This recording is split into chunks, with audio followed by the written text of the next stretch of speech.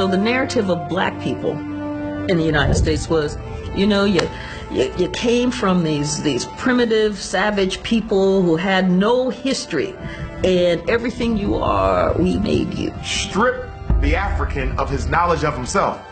You can then replace that knowledge with any falsification of consciousness you desire. Once you take from me my knowledge of myself, you can then tell me those lies. Racism is what we are all living and breathing 24/7.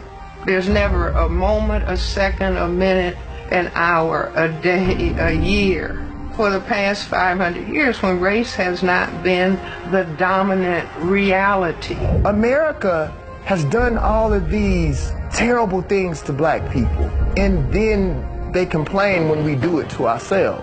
We're mirroring what they have always done to us since we got off those boats. It's easy to sit up somewhere and talk with black people about black people, but it's not so easy to have to sit up and look in white people's face and talk to them about white people. Now that's what I know. 43 million black people, I think that probably 10% of our community at this moment in time would have a real consciousness about their ancient and modern history. That 90% of us don't have a clue of who we really are. My mom used to say, you darker, work harder. The darker you are, the harder you have to work, the smarter you have to be. Folks were breastfed on racism. Breastfed them. If you're talking about a problem in the world and you're not dealing with white supremacy, you ain't talking about the problem. There's never been a real dialogue in America about race, because whenever we start to talk about race, the conversation will venture into, well, what's wrong with black people? White people did whatever they wanted to do to black people. You know, so what are the rules?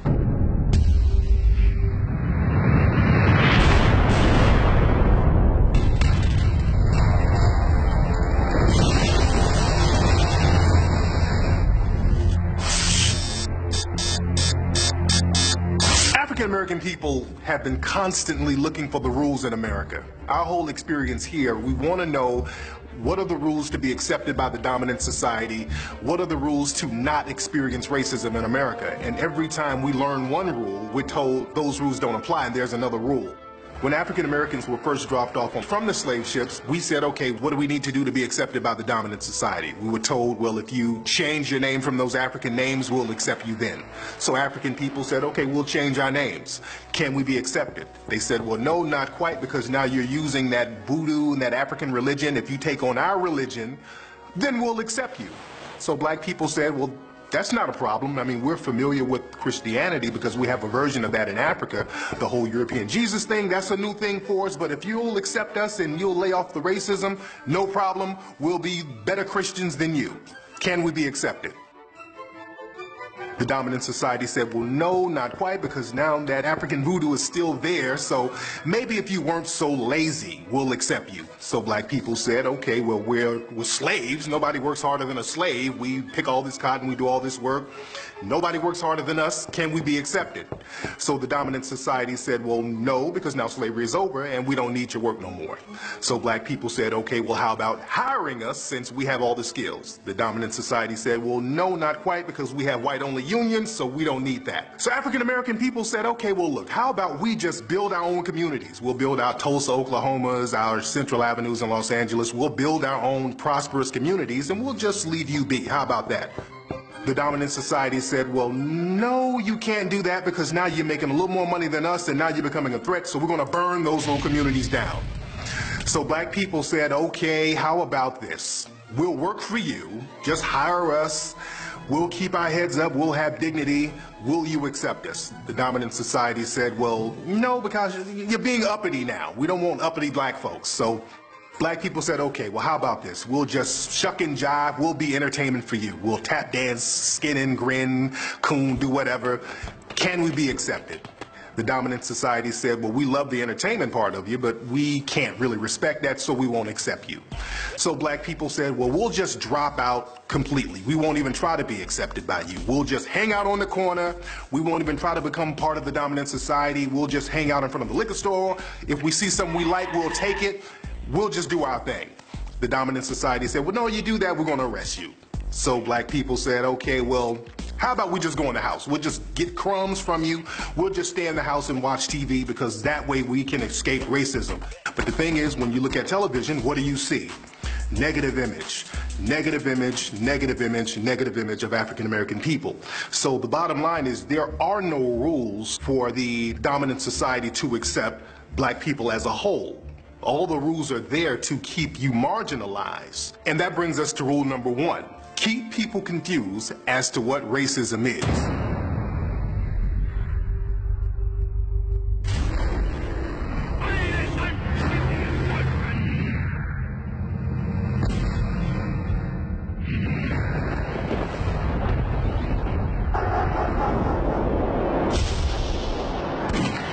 First time I think I became aware of racism as a kid was watching cartoons. And then, I mean, they have like, you know, cannibals cooking up people, and the way that the illustration was, you know what I'm saying? It was like, wow, like Africans don't look like that. Like, come on, guys, I get you making a joke. It's fun to poke little fun jokes at people's different characteristics, you know, and point those out. But it went overboard when it came to Africans and cartoons. Because racism is not a noun, it's a verb, it's an action. And in order for a person to practice racism or to be a racist, they have to not just have prejudice, they have to have power to influence the success or failure of another group's life. That's a racist, and we don't understand it. We think it's just not liking somebody. Racism has to do with power. For example, a black person could stand on the corner and say every negative thing they could think of to say about a white person. They can't determine where the person lives, how much money the person is going to make, you know, whether they're going to have health care. So racism is a power dynamic. It is a power system dynamic. And black people are the victims of racism. Calling a person names is not the same as being able to control every aspect of that person's life. Racism means to control somebody's faith and destiny. I can hate you because you're Jewish, I can hate you because you're Irish, I can hate you because you're German. That's prejudice. America was founded on racism. There's no institution that can get away from the founding principles of its origin. America was founded on the oppression of African people, the enslavement of African people. In order for you to get away from that, you're going to have to reconstruct American society from the bottom up. Well, if you are struggling for your genetic survival, then the threat to your genetic survival has to become a target. And the black male is perceived as the threat to white genetic survival. It's because only males, whether they're white, black, brown, red, or yellow, can impose sexual intercourse. Females cannot impose sexual intercourse.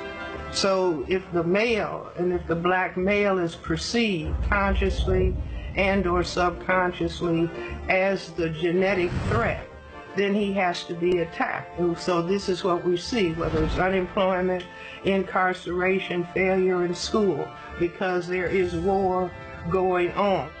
The cloak of Obama, under the illusion of inclusion, as I like to call it, black people are suffering more now than they did under both George Bush and Bill Clinton. Our unemployment rate is higher. Our incarceration rate is higher. Every index of so-called progress for blacks is worse under Obama than the 2-3 previous presidents. You always put a black face in office when you're about to take things back from black people. Let's be clear. I'm not suggesting that black people don't hate white people. There are plenty of black people that go, I hate you. I hate you. I call your names, get pictures of white people, throw darts at them. But you still get the loan. So the fact that black people don't like white people doesn't mean they have the power to affect them as an entire group. See, white ain't a color, it's an attitude. And you got to have big bucks to be an attitude. But here's what they didn't hide. They said if you have 1/32 Negro blood, you're a Negro. Now think about what they just told you. This is a cat who don't like me. He said if you have 1 132nd Negro blood in you. You know what that really means? In order to equal one Dick Gregory, you got to put 32 white boys next to me. Are you crazy? Black people look at racism as a moral issue. And when you look at racism as a moral issue, especially for black people, you automatically relegate racism to the realm of religion. That's a problem, because now the solution to racism becomes baptizing or Islamicizing white people into the righteousness of God and equality. And the problem with that is that the church and the mosque, ironically, have been some of the biggest perpetrators of history of racism in global history. The Roman Catholic Church was one of the first institutions to actually give permission, okay, for African people to quote unquote be reduced to servitude. To get someone to actually think that someone else is inferior, you have to raise that type of mentality to a religious level. And that's why racism essentially was given its validation through the church. And it is the church that gave it a divine presence in order to say that whatever atrocities you commit in the name of the church is justified because these people did something against God that warrants their punishment and their social status. What makes it so hard to fight it is because it's invisible. When you go to court and you sue for discrimination, when you go to court and you sue for racial prejudice, I didn't get hired because I was black. I was kicked out of school because I was black. You have to prove racist intent on part of the perpetrator. So racism, as white supremacy's chief weapon, is difficult to combat it because you have to prove that the person who committed the act of racism had the deliberate intent of discriminating against you because of color. And because we are all humans, nobody's perfect. So there's a million reasons they can use as an excuse for why you didn't get hired. He didn't have enough experience, but you really didn't get hired because you were black. There's a million reasons they can use why you didn't get hired. He was overqualified. Now look at that. You talk about some reverse racism. You told me I couldn't get the job because I didn't have a college degree. I came back with a master's. Now you're telling me I'm overqualified. So now before I didn't get the job because I didn't have enough education, now I don't get the job because I got too much. So the problem with racism is that it can hide behind everyday human errors that all of us have. Blacks was called Africans, whites was called Europeans. You know how many people don't know there was more white slaves in America than black slaves? They call them indentured servants, okay? So they came together one day and said, man, listen. And they overthrew the slave master in that whole area. So they said, wait a minute, let's think about this. Here's what we do. Let's call the Africans black folk and the Europeans white folk. That's where that came from. Nobody in the world referred to themselves as white folks. There were no people classified as white before the 15 and 1600s. As a matter of fact, the term Caucasian is a very relatively new term. There was a guy named Johann Blumenbach who came up with that term around 1790, 1795. So these are relatively new terms. Were there white people in antiquity? She asked that question. Were there white people? And certainly people with lighter skin existed. But did they perceive themselves as white? No, for neither the idea of race or the whole idea of whiteness, it didn't exist. People weren't, there was no real relevance given to that kind of idea. People were more interested in the regional stuff and where you, but there was no concept. Not until the construction of the mid-1800s notion of the Caucasian, you know, Carl von Linnaeus and Johann Friedrich Blumenbach, who came up with this whole idea of this Aryan nation, just a whole basic fictitious hot mess, did the whole idea of race and whiteness even appear. But with the emergence of that construct of whiteness came the emergence of white supremacy.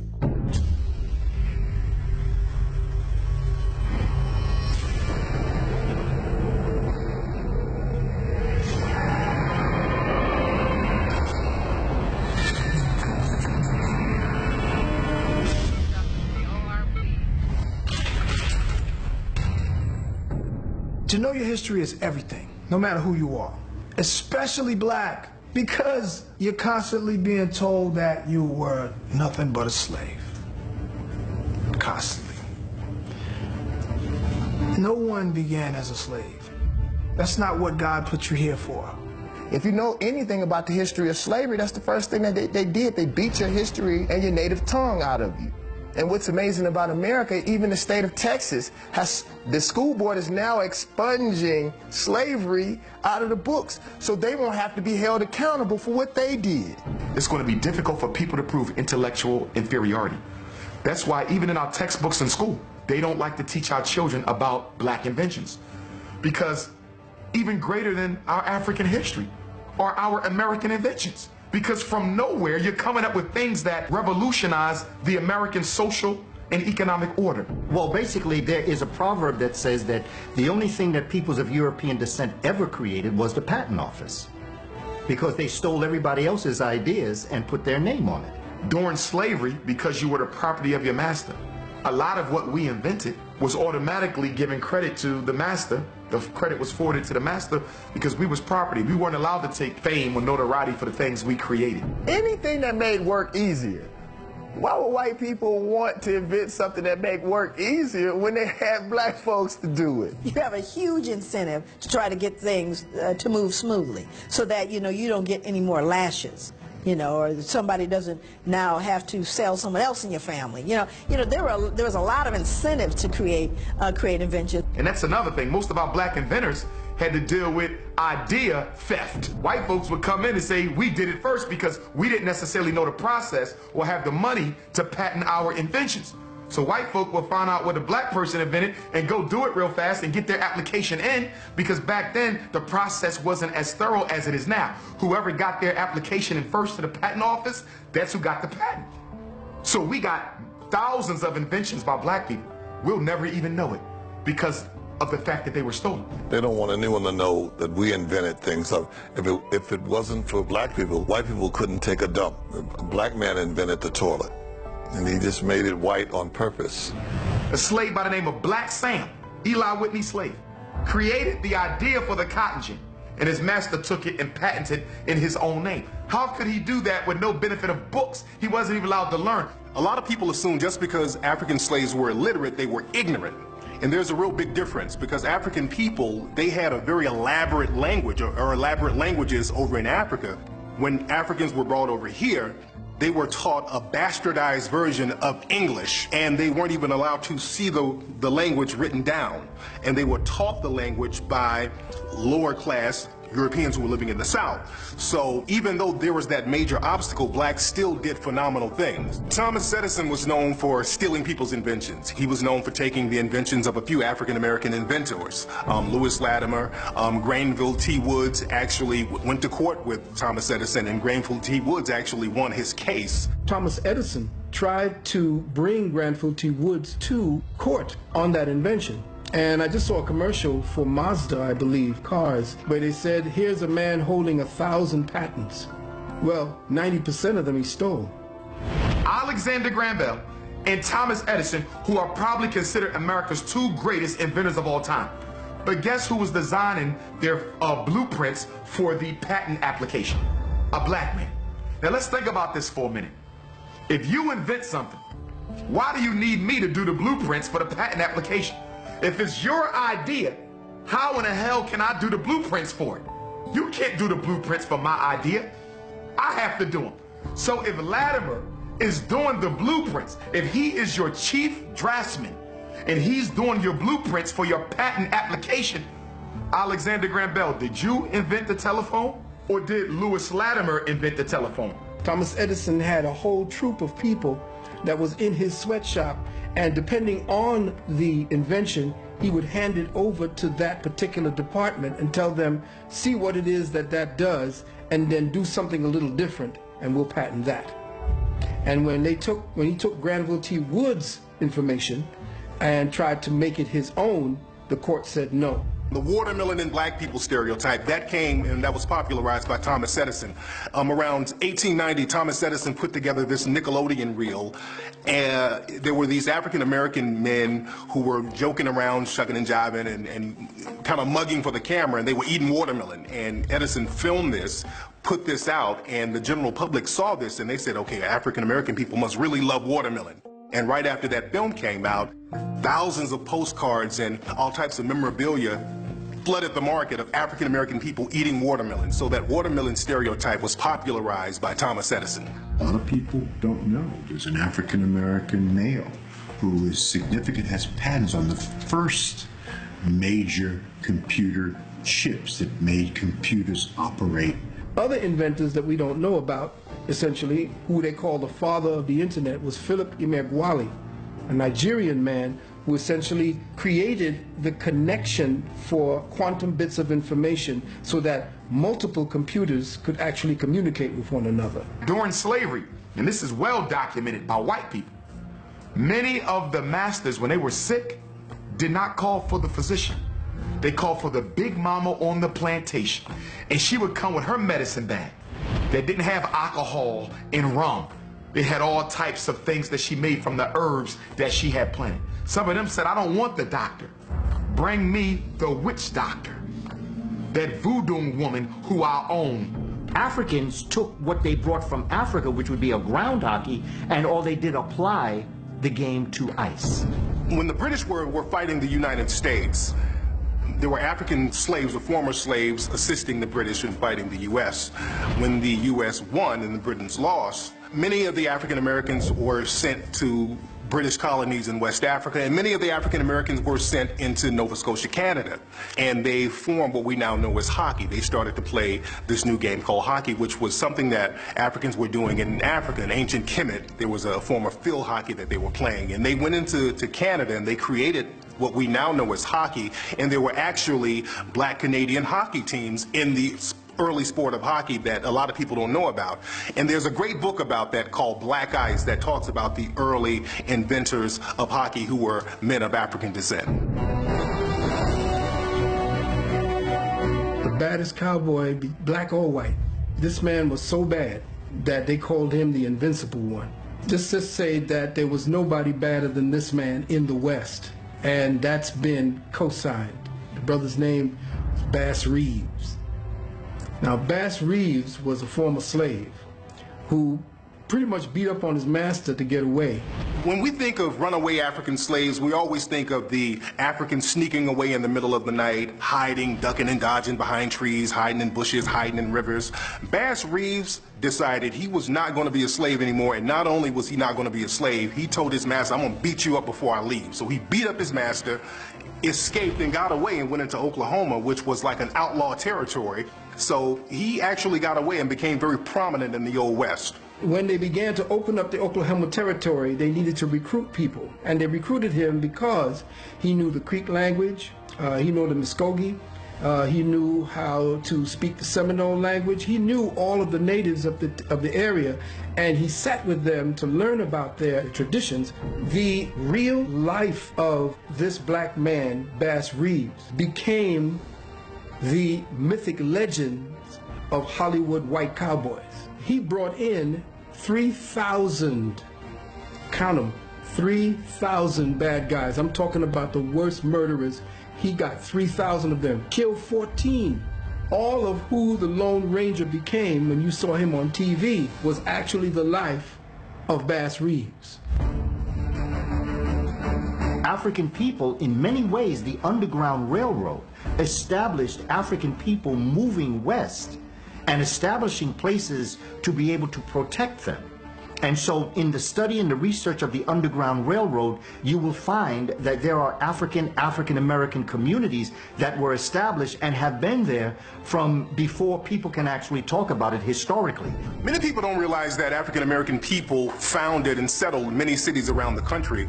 Buffalo, New York was founded by a black man. They called him Black Joe Hodges. Many African-American people had a less volatile relationship with the Native Americans. A lot of the European settlers, they were beefing with the Native Americans. so they couldn't go into certain areas peacefully. But a lot of African American settlers would go in there, and they had somewhat of a camaraderie with the Native American people. In Los Angeles, 44 African American families came to Los Angeles and founded Los Angeles. The governor of what was then known as Alta California, which is now the state of California, the governor was a man of African descent named Pio Pico. And there's a street out here in Los Angeles called Pico Boulevard named after him. You had an African-American woman named Biddy Mason, who was a very wealthy landowner in early Los Angeles. So African-American people were very prominent in founding many cities around America. Chicago was a city founded by Jean-Baptiste Pointe-du-Sable, a brother of Haitian background coming up through and founding this city, Chicago, because that is what the indigenous people called it in this part of Illinois. Now, Seneca Village really is a misnomer for Senegal Village.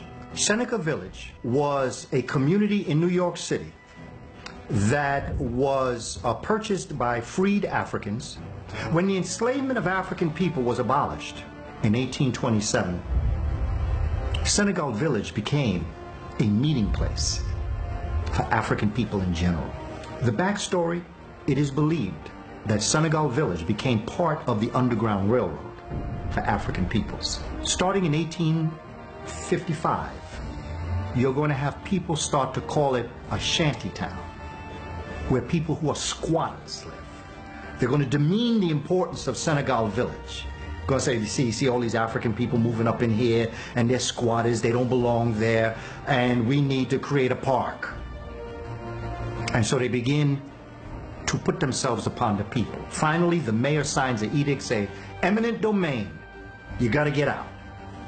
And so by 1857, the last Africans were forcibly removed from their homes. What's interesting about Central Park, it was once an African-American community, Seneca Village, and now there's an ancient African monument. There's an obelisk in Central Park right now that's from ancient Africa, from ancient Kemet, and a lot of people don't even realize it's there. A lot of people think that the enslavement of African people was only down south. That's not true. The largest plantation in the 13 colonies at one point in history was in Brooklyn, New York. And you know that area down there, down by Battery Park, where they used to bring the ships into that area, the port. And they would dock the ships, and they would bring the Africans up out the ships, and they would walk them across to be sold. However, what they did was, because they couldn't sell all of them, they used to put them in different prisons along this particular path. And then they would march the Africans that they were ready to sell down the street. Down a street called Wall Street. Down into a place we today call the New York Stock Exchange. African people were the first stocks and bonds sold on the stock exchange.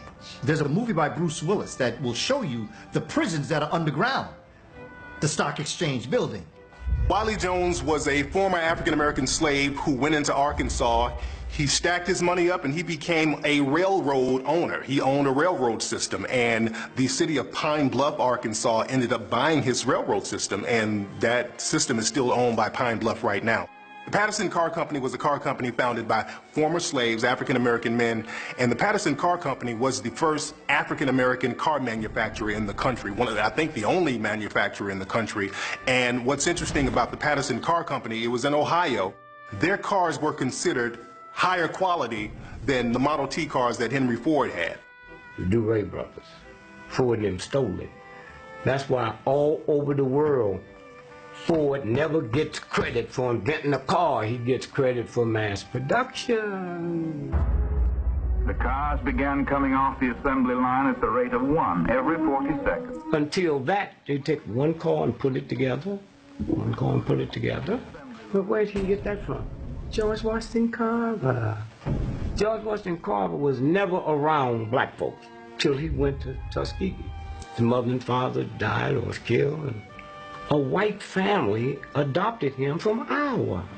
You know, black folks in Iowa, except football players. So he went to grade school, high school, and they didn't have no segregated school. They didn't have enough people. And so now George Washington Carver leaves after he gets all this education come out there. He goes to Tuskegee. Henry Ford came down to visit, like he always see his friend.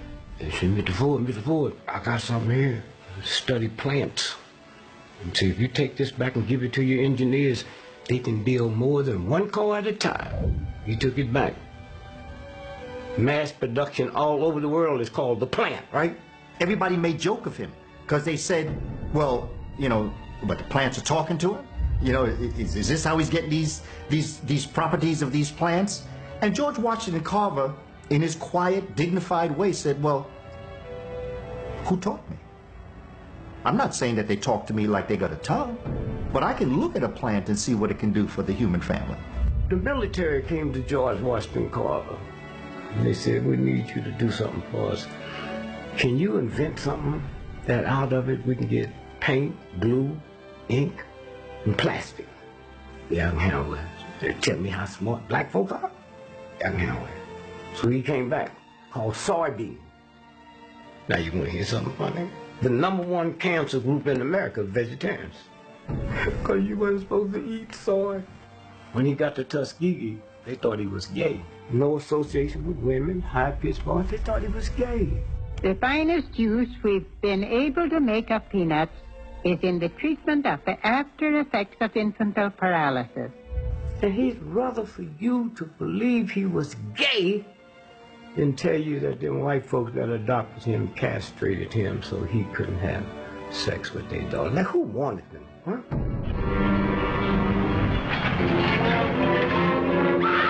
Do you see King Kong, New York City, Empire State Building?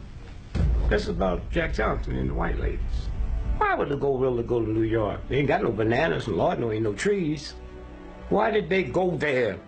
The boxing capital of the world is Madison Square Garden. If you don't know how to break it down, you Johnson controlling the pace of the fight. We have to understand that in our celebration of Jack Johnson and that one-on-one, mano-a-mano, man, this is you and me, and this is what we're going to deal with. There were lynchings the day after every fight. And that's very important to understand as it relates to the psychology. He used to love to drive. He used to love to speed. And he'd be speeding someplace, and the police would stop him. And because they saw that he was a person of African descent, because they saw the car that he was driving, some may have known who he was, but they said, well, what this man doing with this car? They would fine him. They say, okay, we're going to give you a ticket for speed. Here's a $500 ticket. $500 for speeding back then? Story has it he'd give him $1,000. He said, because I'm speeding back. In the sport of boxing, there has always been a need for the great white hope in boxing. Since there could not be one in real life, Hollywood just created one, and that's what the Rocky movies were about. They were giving out the awards, and Rocky won, okay, the Oscar. And Muhammad Ali came out, and he was the one that gave Sylvester Stallone the award. But can't you see I'm working? I'm the real Apollo Creed. You stole my script. And Ali, in his most powerful way, came out and said, you know that story was about me. He said, you know that was about me. You know that y'all dream about beating a black man. He said, but you know what? The only place you'll ever do it is in Hollywood.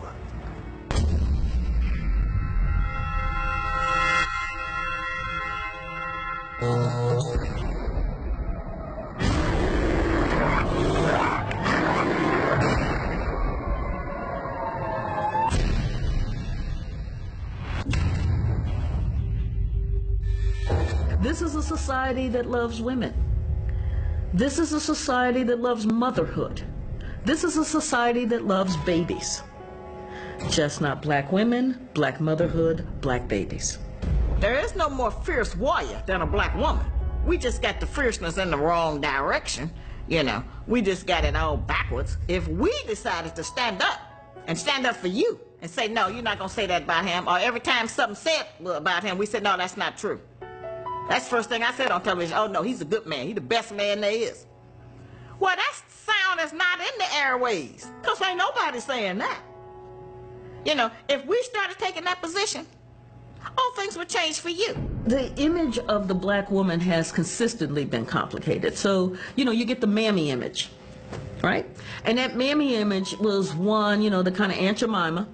The mammy image, coming from slave days, was one who was really good to massa, but knew how to control her own people, particularly knew how to control the man in the slave community. And so where she's like all huggy, snuggly with the white child and yes, whatever you need.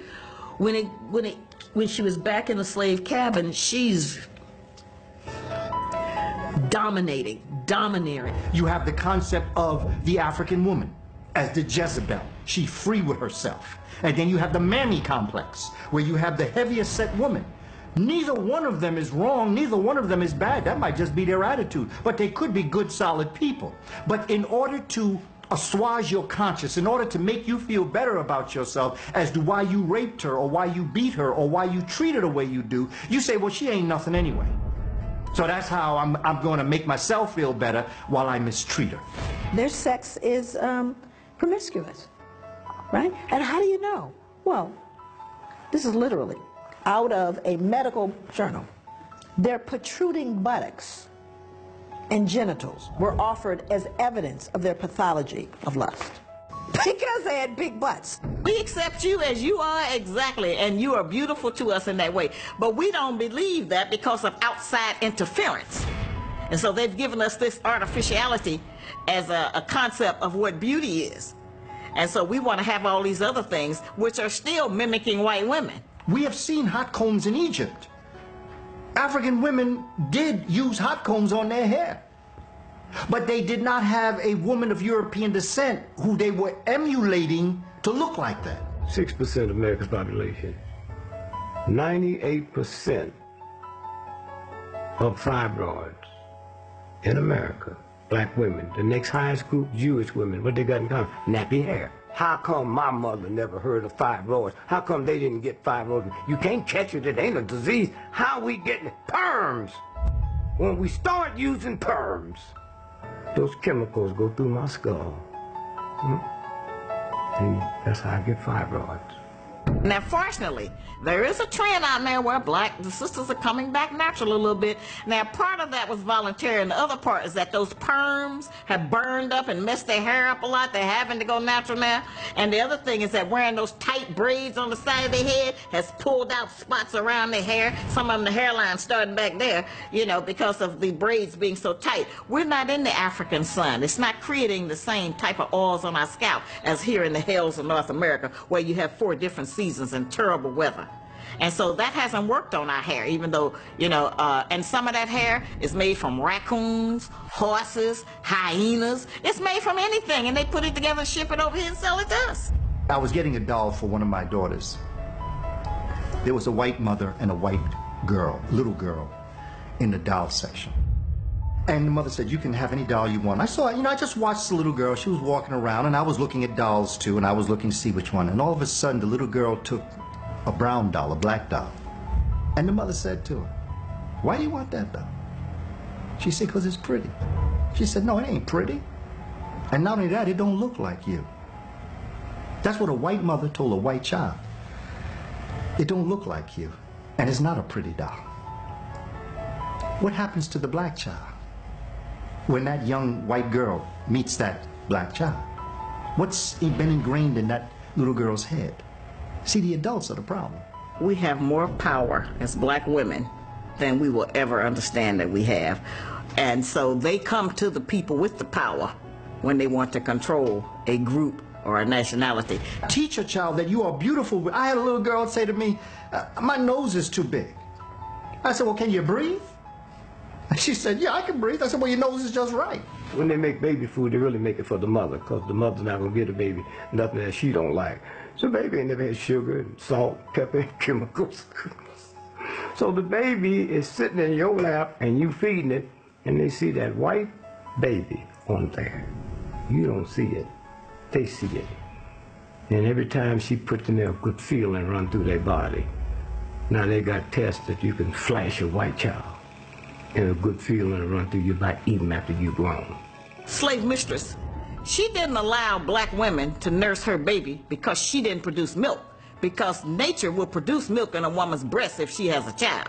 So they had their own breast milk, but it was not the same nutrients as that black breast milk. And that's why they put their babies to our breasts, so that we could give them all the nutrients and put all of those vitamins and everything into that child that they needed so it would grow up strong and healthy like our babies were. There's a case called the Buck versus Bell case that makes it perfectly legal for the government to sterilize a person without their consent.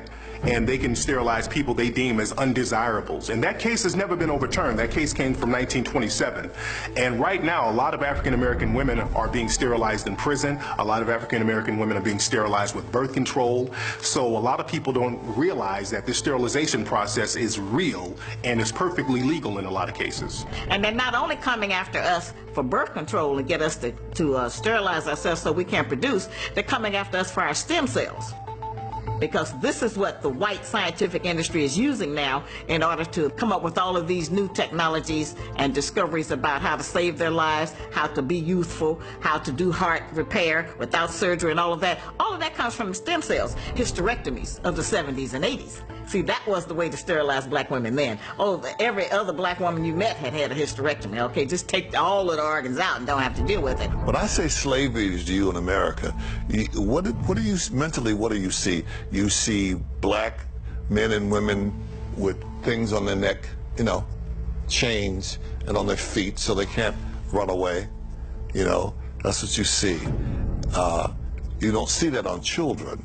Children are going to follow their parents. You see children running free, following behind their parents. The 1700s, there was an act called the Casual Killing Act in Virginia. And what this was a law that said that if you killed someone, black, as a result of correcting them, but it would not be considered a felony, but anyone accused, so giving that punishment, would be basically free of any punishment or any wrongdoing, called the Casual Killing Act. Stay with me. That means you were beating people to death, essentially. What we're talking about here is folks that were beating people to death to such a degree that you had to create a law to protect you from it. Now then, of course, if one looks closely, we go, who then were they trying to protect? That was beating someone to death so frequently that you needed a law to protect them. And that would be white women who were beating black children to death. Because, well, whose children were they really?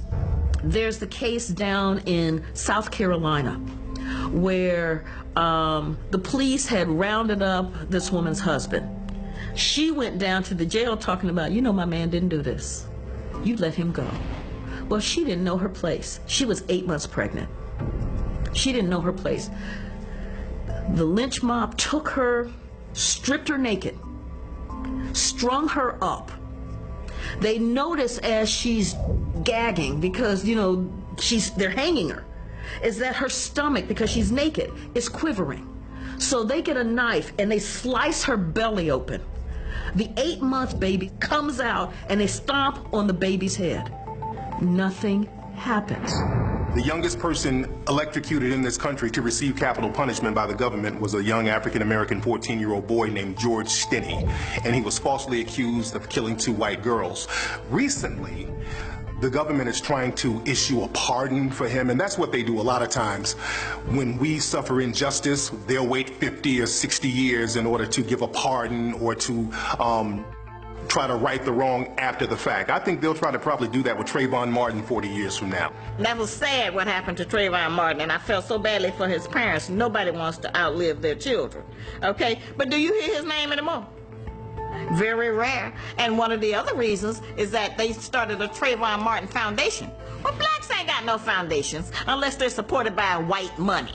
Okay? And part of the agreement for the foundation is that no more of that race stuff. We're going to work for the humanity of man. We're going to work so we can all get along and in unity or something. You know, all of us are the same. And that's the nonsense you go. And so his parents had to pull back on that talk they were talking at first. So about 4 or 5 black police officers, big guys, I'll never forget, because I looked up and they like had muscles on top of muscles. These are some big brothers. And they showed up, and I'm assuming they want a book or something. And this guy has a stack of 8x10 glossy pictures, and he hands them to me, but they slide, and they're all lynchings. And I didn't look at them at first. I'm going, well, yeah, I'm really familiar with lynchings, done a lot of research. He goes, no, you're not familiar with these. So I look at them in their contemporary legends. He says they're telling us these are suicides. And you're seeing all these different bodies of all black males.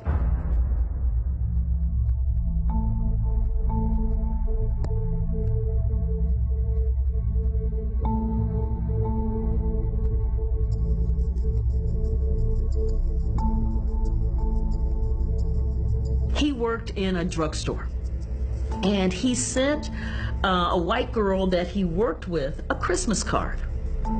Her father clocked. Her father got the lynch mob together. They grabbed that 14-year-old boy, and they grabbed the boy's father. They went out to the bridge. They beat the crap out of that boy. They tied his hands. They bound his feet.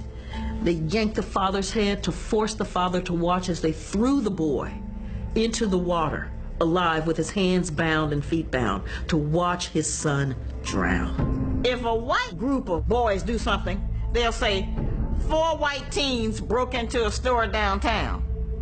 If a black group of boys do it, 4 black men broke into this place and did this and did that. They use a different language for what they give their children and what they give ours. If the black boys do something, they put their faces right up on the camera. I don't care how old they are. That's where the new ruling came from about trying as an adult.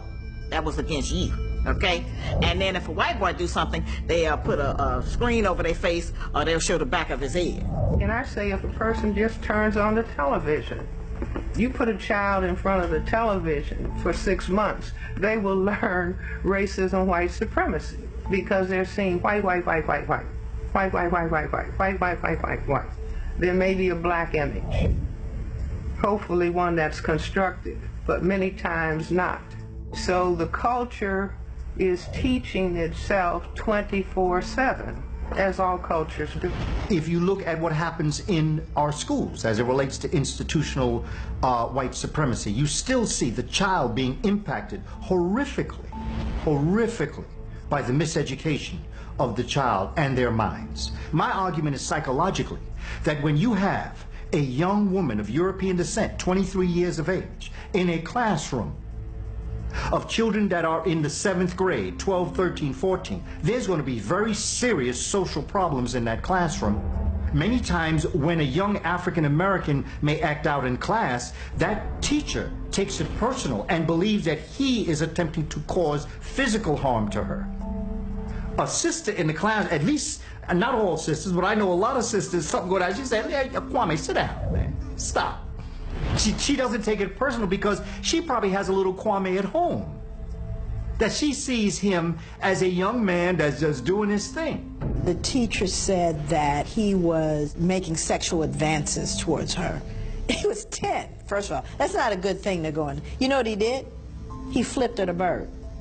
I said, no, he wasn't suggesting sexual intercourse with you. He was telling you where to go and how far. But you see, again, that's where she went, because she sexualizes all black males. That's what her dad probably told her about black males, even at 10, who doesn't even have any legitimate amount of testosterone to even be thinking about her. But still, you know, again, but that's what's been told. All black men are trying to rape white women, right? When in fact, the opposite was true.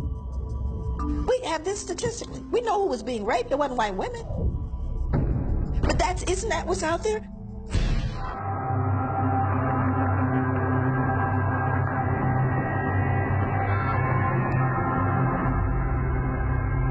Body parts. They've been selling body parts. That's old. That's not new. That's why black people don't like to go to hospitals. They go to get their toes clipped, their fingernails clipped, and they wake up and their foot's gone.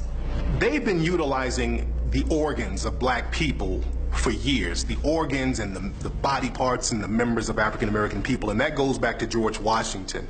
There's a long time myth that George Washington had wooden teeth. We've heard that myth growing up in school. The reality is George Washington did not have wooden teeth, because common sense will tell you you can't put wood in your mouth, it gets wet, and wet wood is useless. What George Washington did, he had the teeth of his African slaves yanked out of their mouths, and he made dentures out of these teeth, and they're on display. His dentures are on display at museums right now. And that just goes to show the history of African people having our bodies mutilated and our members disfigured and mutilated for the betterment and benefit of the dominant society. In America, at least 2,500 black people go missing every year. At least. Never to be found again, not killed enough, you just don't find them again. Why doesn't that number ever go down? How can you constantly have the same amount of people? Are you trying to say the same killers go out and murder the same amount of people every year? No. Somebody is taking black people off the street. There's been stories on this. Kidnapped by the government. Kidnapped by organ traffickers. Drive-by shootings is organ stealing. I'm worth $50 million and I need a kidney. You know, kidneys are pretty sensitive. You gotta find somebody who really got the kidney that matches yours. You think I'm gonna wait till somebody die for me to get one? If I don't get one soon, I'm gonna die. So guess what I'm gonna do? I'm gonna pay somebody to go research people. Okay, let's go look at all the black organ donors. Let's look at all the black people who got organ donor on their driver's license, which is why I'm not a friend of that. I say, if you wanna donate your organs, put it in your will. Say that if I die, this could go to my family, my relatives, my friends, or whomever. But when you put it on your license, I believe you make yourself a public target. And so what did they find? We got a guy in Los Angeles. He has the same blood type as you, same kidney type as you likely. He healthy though, he ain't likely to die no time soon. He don't know you, so he ain't gonna give you no organ for free. So guess what we're gonna do? We're gonna arrange a murder that makes it look like he was in a car accident. We're gonna arrange a murder that makes it look like he committed suicide. So the next thing you know, you coming out the gas station, boom, you get hit by a Mack truck, you dead, gone. You get taken to the funeral home, your family come to the funeral, they don't know that before your body got laid to rest, a little hole was poked and they pulled your kidney out. A lot of people don't know, when you get arrested or even when you get convicted, a lot of times law enforcement or police will swab your mouth for DNA. And now they have your DNA record on file, they have your genetic information on file. And you have to understand, with law enforcement, a lot of times they'll sell your information to tabloids and, like, especially celebrities, they sell their information to tabloids and magazines and news outlets all the time. So it's not a stretch to believe that they won't use your DNA or your genetic information for nefarious reasons. You, my son, cops come by and inform me you just been shot dead. You don't have jurisdiction over that body. That's the coroner. You can't get that body till the coroner release you. So we'll get released, we go down and pick it up, and I see all these cuts and these stitches. I just thought they was doing a routine investigation, following the family. I didn't know they took your organs. I'm in all this stress, my son is dead. Now you buried now, I can't dig you up because the court got to have permission. Most of those cases is organ stealing. It's been known for a long time, even back in slavery times, that black organs were considered superior genetically to other folks' organs. For example, whenever there's a transplant, okay, especially when rich folks get heart transplant, liver transplant, kidney transplant, they like white, they like black organs. We had a famous case in Pennsylvania, Governor Casey, who was one of the most racist governors who ever lived back in the late 80s, early 90s. He had a heart transplant. Guess whose heart they gave him? A black person's heart. Down in Georgia, there was a case of an African-American 17-year-old kid who was found mysteriously dead at school. He died in the gym, they did an autopsy and they buried him. His family, they weren't satisfied with the results because they still wanted to know what happened to their son. They had the body exhumed, found out that his organs were missing and his body was stuffed with newspapers, and people are still trying to find answers. The officials down there in Georgia, they act like they don't know what's going on. There was another case out here in California. A young African-American man was found dead in Death Valley in the desert. All of his organs were missing. His liver, heart, lungs, kidneys, all gone. There's a case in the UK recently. A Somalian girl was brought over there for organ harvesting. They found out that they were going to harvest her organs and they stopped that. There was another case in Asian couples. They went over to Africa. They adopted a black girl. 2 weeks later, she was dead. So these cases of organ harvesting are just going on all over the world, and people are being real quiet about it. The Rodney King riots. The cops arrested 18,213 black folks. They couldn't account for 10,000 of them. That's what happened in New Orleans. Remember when you saw those helicopters? They were picking up all them black babies and taking them up in the helicopter. And my husband and I sit there and said, we wouldn't have sent our son with them. I don't care who they was. We all died in the water together. We wouldn't have sent our baby up there. And they never got a bunch of those children back, as we all know. Organ harvesting in Africa, it's a business. In fact, they've set up so many sophisticated places around the so-called third world where there are nations like France, England, New Zealand, Israel. All these places now are looking in the impoverished areas because mostly in these impoverished areas like Brazil, places in South Africa, right here on this continent, wherever there's poverty, there's crime. And wherever there's crime, you know there's a lot of deaths and there's a lot of shooting. They are killing black people for their organs. Think about it. Organs are the only commodity that people must have to live that you cannot buy in a store. So if I am sick and I need a heart, I can't buy that. And we know all the problems with the fake hearts. Now they can give a pacemaker to a bad heart. But what about when the heart needs to be replaced? You gotta find a match. And it ain't none on the donor list. And I'm worth $50 million. And I could care less about black people anyway. Guess what? Somebody gonna get shot in a drive-by. Switch over to Haiti. Jean Bellerive, at the time, he was the prime minister at the time when Haiti was hit with that earthquake that killed over 130,000 brothers and sisters down there in that island. They had a report on CNN with Jean Bellerive, and he said specifically that there was organ harvesting and child kidnapping going on. And we have already reports of a lot of trafficking, even of organ trafficking. Of organ trafficking? Yeah. Now, already. of the victims of the earthquake? Yeah. So, do you know that for sure? Yeah, I know that for sure, and it was discussed in Montreal during the conference. If you live in Los Angeles and you want to adopt a black child, why not get one from Los Angeles? You have every age, every skin color, every hair type, whatever you want, it's here. Because black kids are not being adopted by black people. But instead, you want to go all the way to Ethiopia and get one. You want to go all the way to Haiti and get one after the earthquake. You want to go all the way to the Middle East and get one. And East Africa and a Middle Eastern country, I believe, are the two top countries for international adoption. Why? Because they have poor supervision and tracking processes. Once you get a baby from Ethiopia, and as we know, Ethiopia is one of the poorest countries on the continent.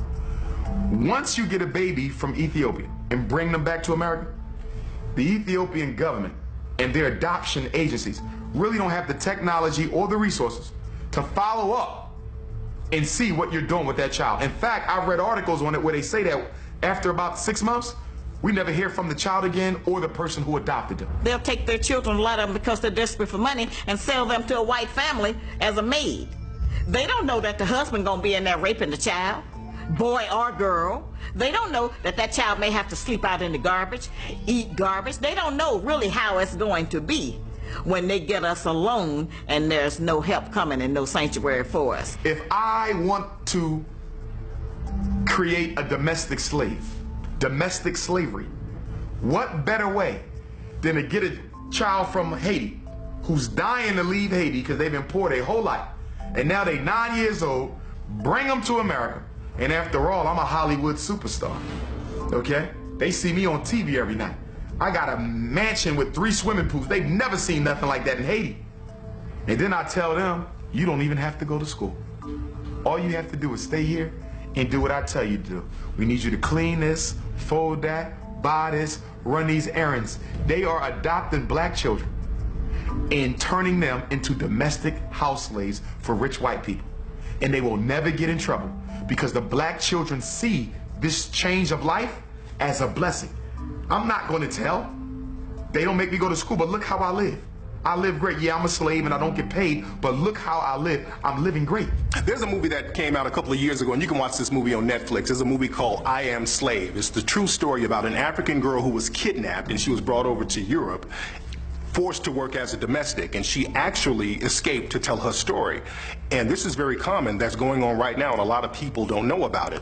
As a matter of fact, a lot of times when you go to places like New York and you see a lot of domestic workers walking around with these white children, you just naturally think they're regular nannies that they hired, but a lot of these women are African immigrants or Haitian immigrants or Caribbean immigrant women who are undocumented. They're brought over and they're made to work for little or no money. So this modern type of slavery definitely goes on right now. Find themselves at a school meeting, black mother seated next to the white mother, son seated on either side of them. Black mother leans over to the white mother and goes, oh, by the way, I just wanted to mention to you that I noticed your son is doing really well.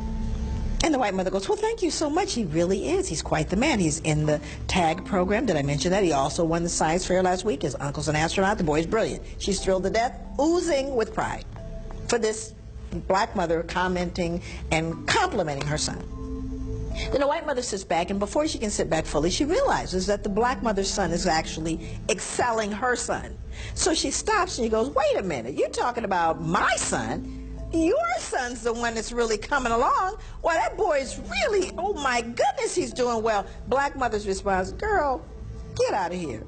Ooh, yeah, that boy's something else. So, he's a handful. Girl, get out of town. Now, the behavior is common. It's common across class. But why is she doing it, right? Now, the truth is, the secret is everybody black knows that even though she's going, girl, get out, quit talking, but that boy's a knucklehead, she's really proud. Roll that whole scene back, that you have a white slave owner come through, male or female, see a black mother maybe with her children in the fields, or a black father with the children in the big house, whatever, and that white person says to the black person, Ma, is that your boy? Ah, that boy's sure coming along. What are you going to say to him? Well, no, sir, he's stupid, he's shiftless, because I don't want you to sell him. If it's my daughter, I don't want you to breed her. Appropriate adaptation of living in a hostile environment. We never unlearned that. Never did.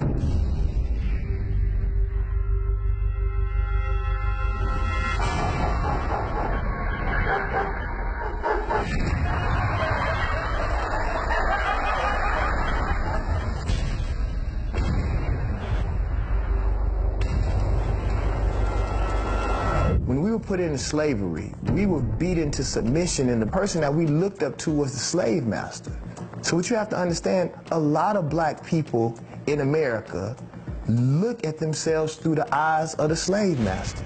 We feel the same way that they feel about us. We want the same thing. There have always been laws that would pit African American people against other African American people.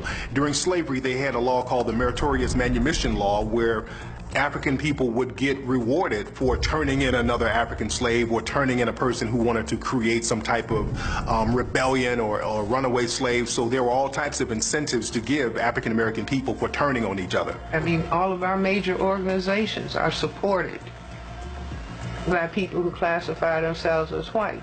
So it becomes difficult to bite the hand that feeds you. Give the illusion of inclusion. And under the illusion of inclusion, we're actually going to take them back to Jim Crow. That's what they're doing. They're taking us back as they give us the propaganda of going forward, and they do this through the who? Black bourgeoisie. Every city got a black bourgeoisie. This is how white supremacy operates. A numerical minority cannot control a numerical majority without participation from the majority. It's impossible.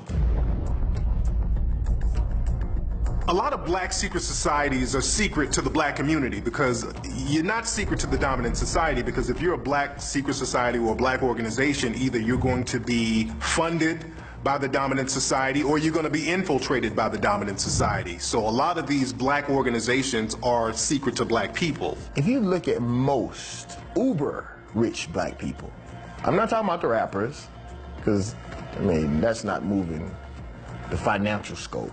But I'm talking about the black people that really are making money, especially the men. You don't see anything cultural about them. You usually don't see no beard. You usually don't see no long hair. They're not threatening at all. You never see them stand for anything. And a few of them may stand when all of the black people are standing, so they won't look bad. Like they'll jump on the Trayvon bandwagon and throw a hoodie on and, you know, take a pose for the camera.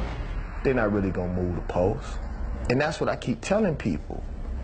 You know, a lot of black people who are doing very well for themselves, who benefited off the system being the way that it is, Why would they change?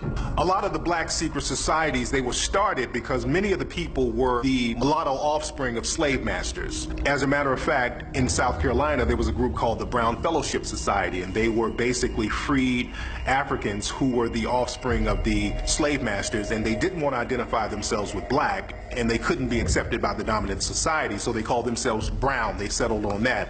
And there was a major uprising that was going to happen in South Carolina, the Denmark Vesey resurrection. And there were members of this organization called the Brown Fellowship Society that told on the Denmark Vesey rebellion leaders. Money is an anesthetic. It kind of dulled the pain a little bit. You know, well, maybe I can make it. Well, it ain't so bad. You know, well, there's some good ones out there. I mean, you know, we come up with a whole new scenario or rap to talk about once we get really, really big successful. Flat and impoverished, it is the last place on earth to look for the extraordinary or for the shadow of greatness. For generations, black people have been economically disenfranchised by different laws, different types of public policies. So because there's economic deprivation, it's very easy to find black people who need the money and who are willing to throw other black people under the bus for money. So this is why it's important for African American people, or us in general, to have rules and integrity when we're trying to get our paper. Because like they say, man, all money is not good money. There's tons of millionaire rap artists alone. 20 years ago, there was no record deals. There was no shows for just anybody. Now everybody's touching some money. So what rules? The rules is go get money. So all the rules went out the way. All the rules were forgotten. You know what I'm saying? And what happens is dudes get lost because they never had to follow no rules. They never looked up to anybody that was a stand-up person. So it's all about paper, paper, paper. There is no rules. So what happens is they wind up one day, I got a little money and I don't know why I don't have no real respect. Because they forgot to look at the examples before them. What did a promotion mean for black folks? Let's just take a look at what promotions meant. Okay, if you're promoted as a woman, the likelihood is you are either going to be breeder, right? You're going to end up getting bred or passed around as a favor, right? So there's fear around, inherent fear around being promoted. If you're a man, you get promoted into what? An overseer? So then you get promoted into being my oppressor. So I'm not all that interested in you getting promoted. Or maybe, you know, you get promoted into being a stud, right? You get promoted into, here's another one, being a preacher. Interesting, all the things that happen around that. At one time, the churches used to be a place that was some power for us and where we could go and have certain discussions or mobilize and things. Well, faith-based money that Bush came up with eliminated that, because once the churches applied for and got that money, they couldn't say nothing else about racism no more. They bought them out. There was another organization called the Blue Vein Society down in New Orleans, and they were called the Blue Vein Society because they were mulatto black people who would only let other light-skinned black people in the organization. The rule was you had to be light enough so they could see your blue veins. That's why they call themselves the Blue Vein Society. Even now, and until recently, a lot of so-called black organizations, they've had this brown paper bag test. You had to be a certain skin tone in order to be accepted. So there are a lot of these black secret societies that take on a lot of the negative viewpoints of the dominant society, or that the dominant society have of other black folk. We know that the first full-time FBI agent in American history, black agent, was actually hired to infiltrate the Marcus Garvey movement, working under the supervision of J. Edgar Hoover to destabilize it. African American people are the only people who are rewarded for turning on other African American people. You don't see that with other people in the dominant society. You don't see Latino people being rewarded for turning on other Latino people. You don't see Asian people being rewarded for turning on other Asian people. But if there are African American people who are willing to talk badly or negatively about other African American people or throw other African American people under the bus, they get book deals, they get TV shows, they get radio show deals. So there are all types of rewards and incentives for African Americans to throw other African Americans under the bus. And this comes directly from slavery. You know, at one time, the black man had to grin and smile all the time. Everything, it didn't matter what. You had to keep grinning, keep smiling. That was to show all of the white people that you were not hostile and you was a happy Negro. You wasn't mad about nothing. No matter how I've been treated, I'm still happy. In the history of America, there have always been compromising black people who would do things to compromise the rest of the community. And there have been several names historically for black people who do things like this. The sellout, Uncle Tom, Mammy, Coon, I mean, all types of names utilized for people who will compromise the rest of the black community. You can't be born a coon. No, you have to practice being a coon. Practice grinning, practice bucking your eyes. Yeah, it's hard work to be a coon. Mm-hmm. Why, that man is just wasting money. From coon to tycoon. The United States Army Office of Intelligence hired a black man by the name of R.R. Moton. This is going to blow people's minds.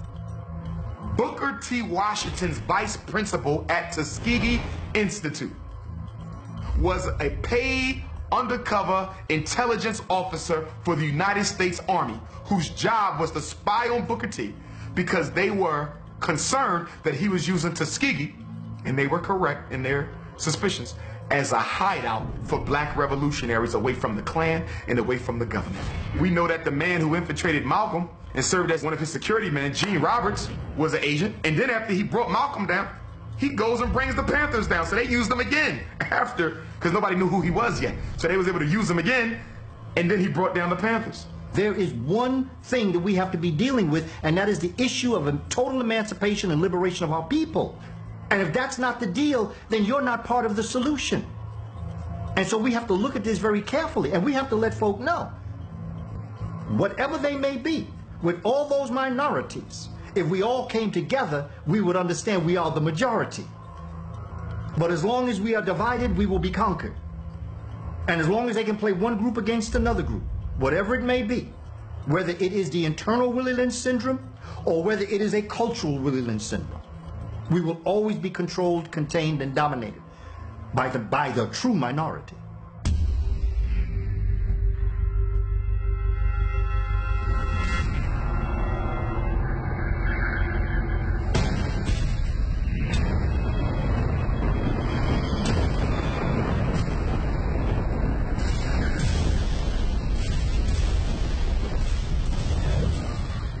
Went from formal enslavement, emancipation, and so black people thought they were free.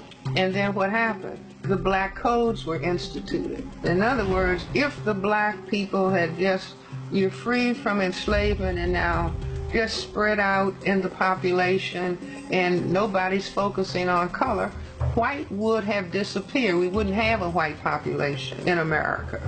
So the black people had to be put again under control with the black codes. And of all the black people, the black men in particular. All of a sudden you got 4 million free people. And the southern plantation owners are sitting there looking like, who's going to work my land? Who's going to build these bridges? Because the war was fought in the South.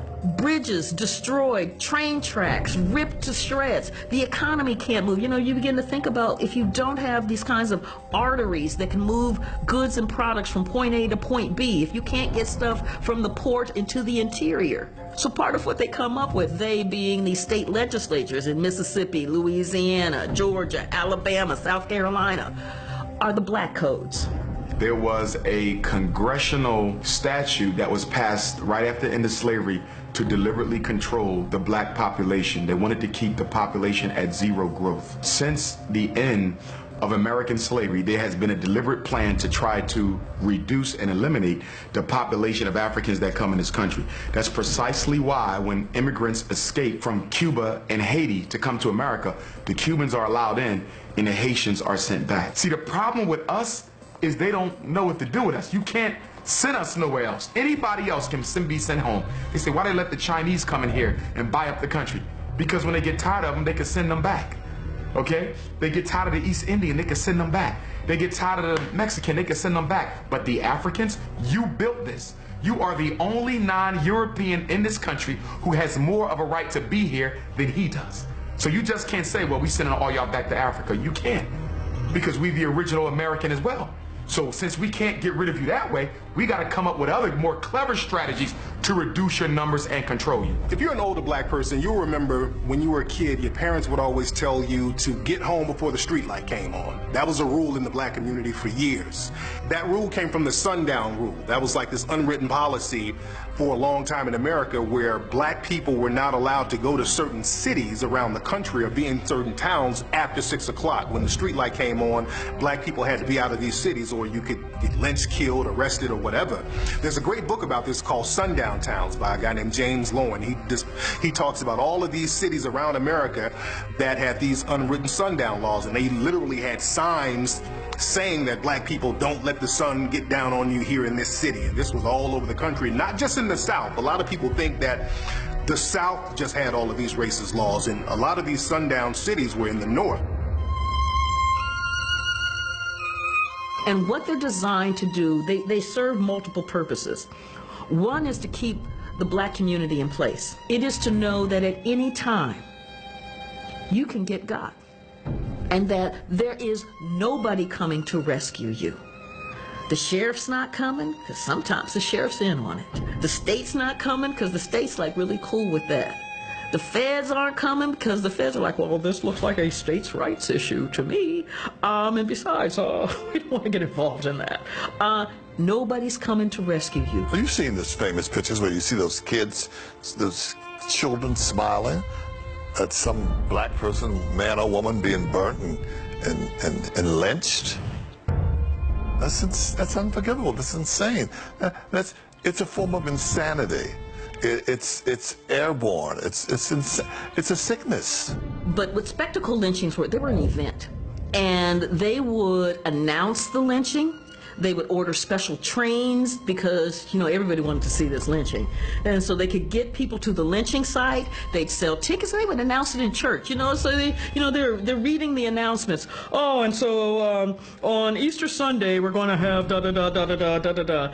And on Monday, right after Easter, there's going to be a lynching of a Negro. Special tickets will be sold. Be sure to bring your picnic baskets. Concepts of pick a nigger becomes picnic. They would have festivals, and the entertainment was to kill a person of African descent. This is who we're dealing with. W.E.B. Du Bois talks about, he was writing this letter to the editor. He was really upset about something, and he's walking down the street to hand this letter in, and he looks in the window, the storefront, and there are the knuckles, Sam Hose's knuckles, a black man who was lynched and dismembered. His knuckles are on display as a kind of wonderful trophy. Look what we have here. And this is when Du Bois is like, oh, this is deeper than I even thought about. It goes back. The Romans had a thing about putting African people on wood. They called it crucifixion. Moving aside from the religious concept, historically speaking, that did occur. But they didn't put them on a cross. They put them on an X, hands and feet spread. And the taking of their genitals and the cutting of their bodies, the organs, and eating it. Vlad the Impaler put people on wood. They enjoy the relationship of blackness and people to wood. Envy, jealousy, envy of the power that you as a black man have. That's why they always wanted to castrate you, because the sperm that you carried could completely eliminate their race and nationality. That's a lot of power, because they can't make nothing but their own kind. You can make any kind. They're always trying to put something, blame some area. It's all America. If you're in Mississippi, or if you're in California, if you're in California's a myth. They're always pretending California is very liberal, and, you know. I think Mississippi burned, what, once? Maybe twice, during Martin Luther King and Kennedy. Maybe twice, 2 or 3 times, I don't know. But up north, California has burned what? You don't have enough fingers to count. The North gets a pass. The North gets a big pass. So, you know Mississippi. But, you know, you think about what King talked about when he went up to Chicago and hit Cicero, Illinois. And he's like, ooh, Ooh, this is worse than Mississippi. Well, this is a terrible thing. I've been in many demonstrations all across the South, but I can say that I have never seen, even in Mississippi and Alabama, mobs as hostile and as hate-filled as I've seen in Chicago. And all these things come about at the same time, the 70s. Right after the 60s was over, America said we could never let this happen again. We had Malcolm X, Elijah Muhammad, Martin Luther King, Medgar Evers, Huey P. Newton. The Black Power struggle and the Civil Rights Movement wore America out. It wore them out. When that was over, they said we ain't never gonna go through this again. If it had melanin and if it wasn't comfortable with being in its place, it was a threat to J. Edgar Hoover, who led the FBI. So J. Edgar Hoover was after Garvey, Marcus Garvey. I mean, you go through the FBI files, they were tracking the NAACP because they thought the NAACP was too radical. And so J. Edgar Hoover put out or made a black think tank, or he put up a black department in order to monitor all of the so-called charismatic leaders of that time. And he had a file on Martin Luther King, he had a file on Stokely Carmichael, or Kwame Ture, he had a file on Malcolm X, he had a file on the Nation of Islam. In fact, his people had infiltrated the Nation of Islam and all subsequent organizations thereafter. Marcus Garvey made more money than anybody in history of America that wasn't on the stock market. That's what they busted him for. The reason for so much crime is not white racism, it's because of all of these single black mothers having all of these kids out of wedlock and no fathers are being around. That's the new narrative coming from many of those in the right. And that theory has a lot of holes in it because the black crime rate has always been disproportionately high in America, even before the so-called breakup of the black family in the 1960s. See, before 1964, most black families were together, most black couples were married, so the father was in the home. But the crime stats were still disproportionately high. Even going back to the 1920s and 30s, when most black families were together, the crime stats were still disproportionately high for African American people. So why is that? The same reason then is the same reason now. The reason why the crime stats are more high in the black community, because more things are illegal for black people to do. Even then, during the 1920s and 30s, if a black person rode on a certain part of the bus, that was illegal. If you drank from a certain water fountain as a black person, that was illegal.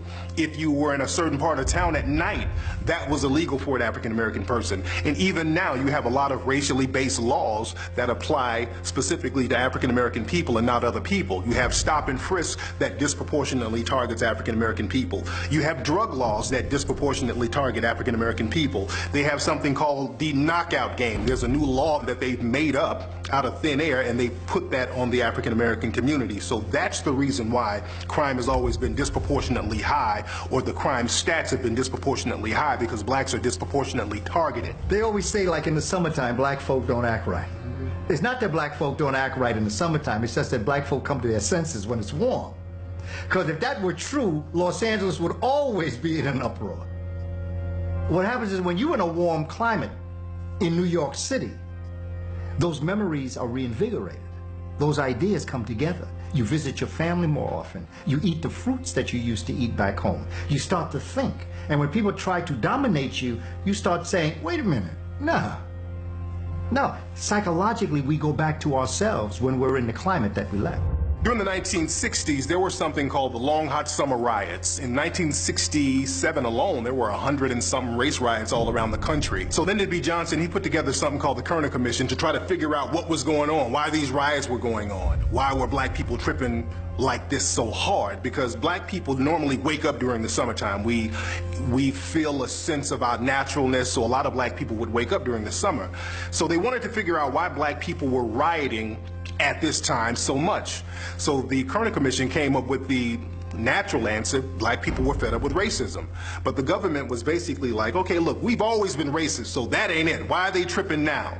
So there was a guy named Moynihan, Senator Moynihan, who was also a sociologist. He came up with a theory, and he said basically, after the Civil Rights Act was signed, America kept making all of these promises to African American people that the government knew they weren't going to keep. They kept telling black people they're going to get equality, equal housing, equal jobs, fair this, equal that. And they knew they weren't going to keep these promises, and black people were getting frustrated and upset because those promises were not being met. So Moynihan came up with a solution. He said, let's put together a public policy called benign neglect. And benign neglect basically means, look, if we don't promise black folks stuff, they won't expect nothing, they can't get mad. So this benign neglect public policy is in place to this very day, and this is why African American issues are never discussed on a national level.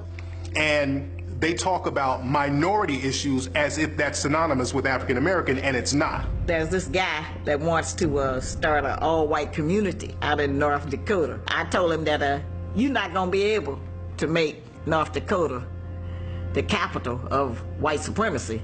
I say, we already have one of those. It's called Washington, D.C.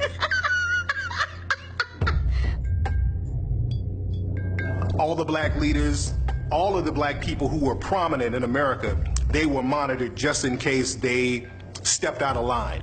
Even now, you have a lot of black entertainers who are monitored, and they have to be on their P's and Q's, and they have to walk on a short tightrope. And with rappers, for example, you have a whole hip-hop cop task force specifically assigned to rappers around the country. I've been in my Rolls Royce a couple of years back. We're leaving the club, and right alongside of us was the boys. And my man was like, that's the hip-hop cops. And I got a feeling like a chill went through me. Like, how long they been following us? You know? So I was in Miami another time. Somebody that knew somebody gave me a list that I was on with a few other guys on this list. Of course they're watching. Of course they're watching what's going on, especially me. This whole stand your ground movement is nothing but a white vigilante Southern movement, where now you don't have to prove that the black person was going to hurt you before you kill him. You just have to prove that you felt threatened. You don't need to have no evidence that your life was in jeopardy. So here's the question.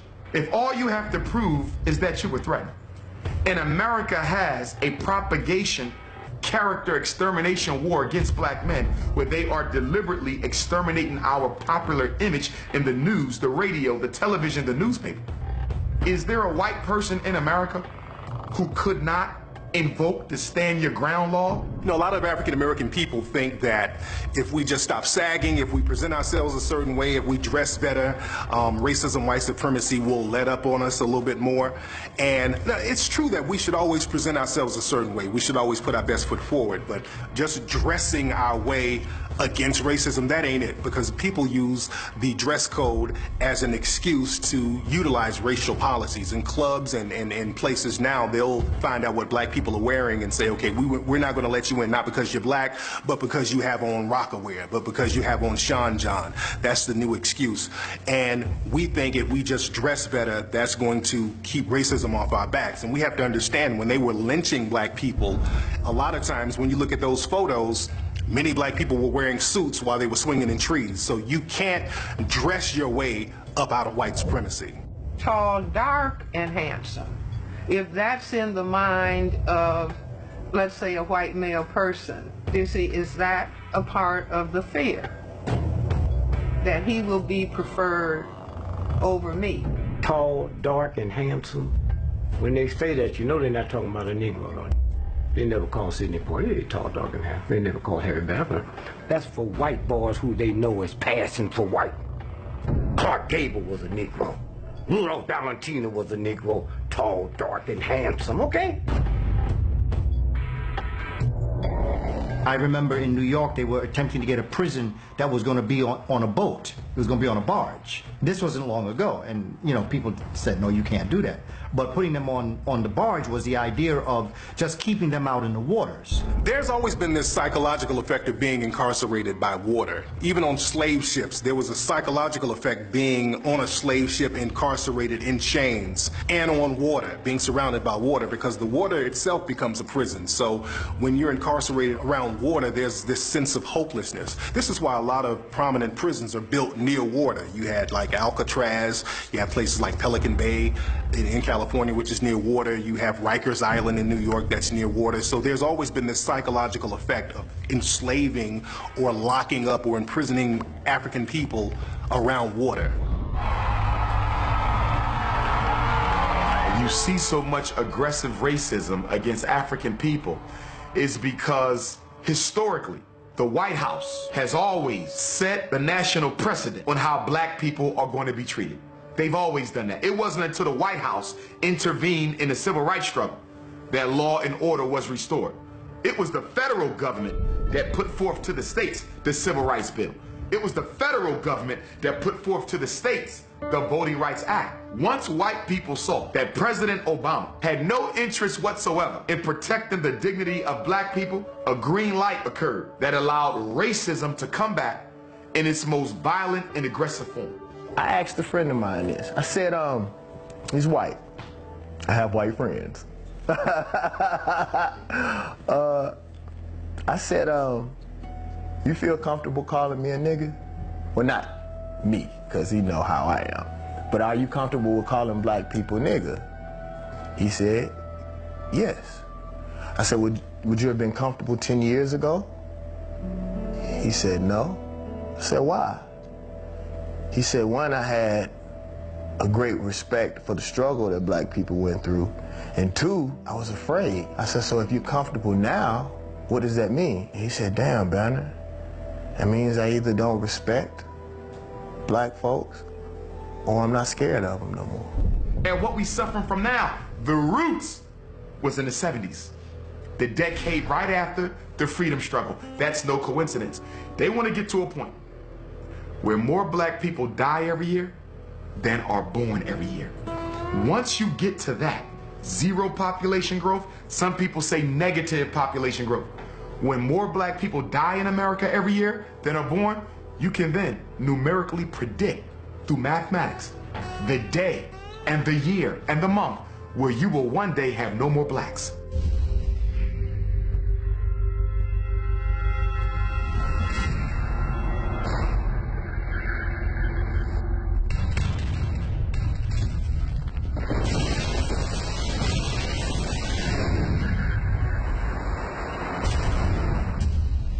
You know, a lot of people, in order to get rid of their own guilt, they will try to minimize the significance of slavery and Jim Crow. They'll say things like, well, I wasn't there. That was a long time ago. You weren't there. Why are you upset about it? Other people were enslaved too. Other people were treated badly, so why are you whining about it? So there are all types of excuses and things people say now to minimize the significance of African-American slavery and Jim Crow. The one thing that makes me mad is when people say it's not that bad. It's like me kicking you in your teeth, and I'm the one saying it's not that bad. You got kicked in the mouth. It doesn't matter whether you were around during slavery. It doesn't matter if your ancestors owned them or not. What matters is this: you benefit today from the enslavement of African people. And everyone who looks like you benefits in some way, shape, or form from the accrual of resources, of wealth, and of financial status that was reaped on the backs of my ancestors. A common narrative now is that black people shouldn't be upset because Africans enslaved other Africans, and there are a lot of holes in that theory. The thing is, there is no type of comparative slavery coming out of Africa. African people never had a slave-based economy.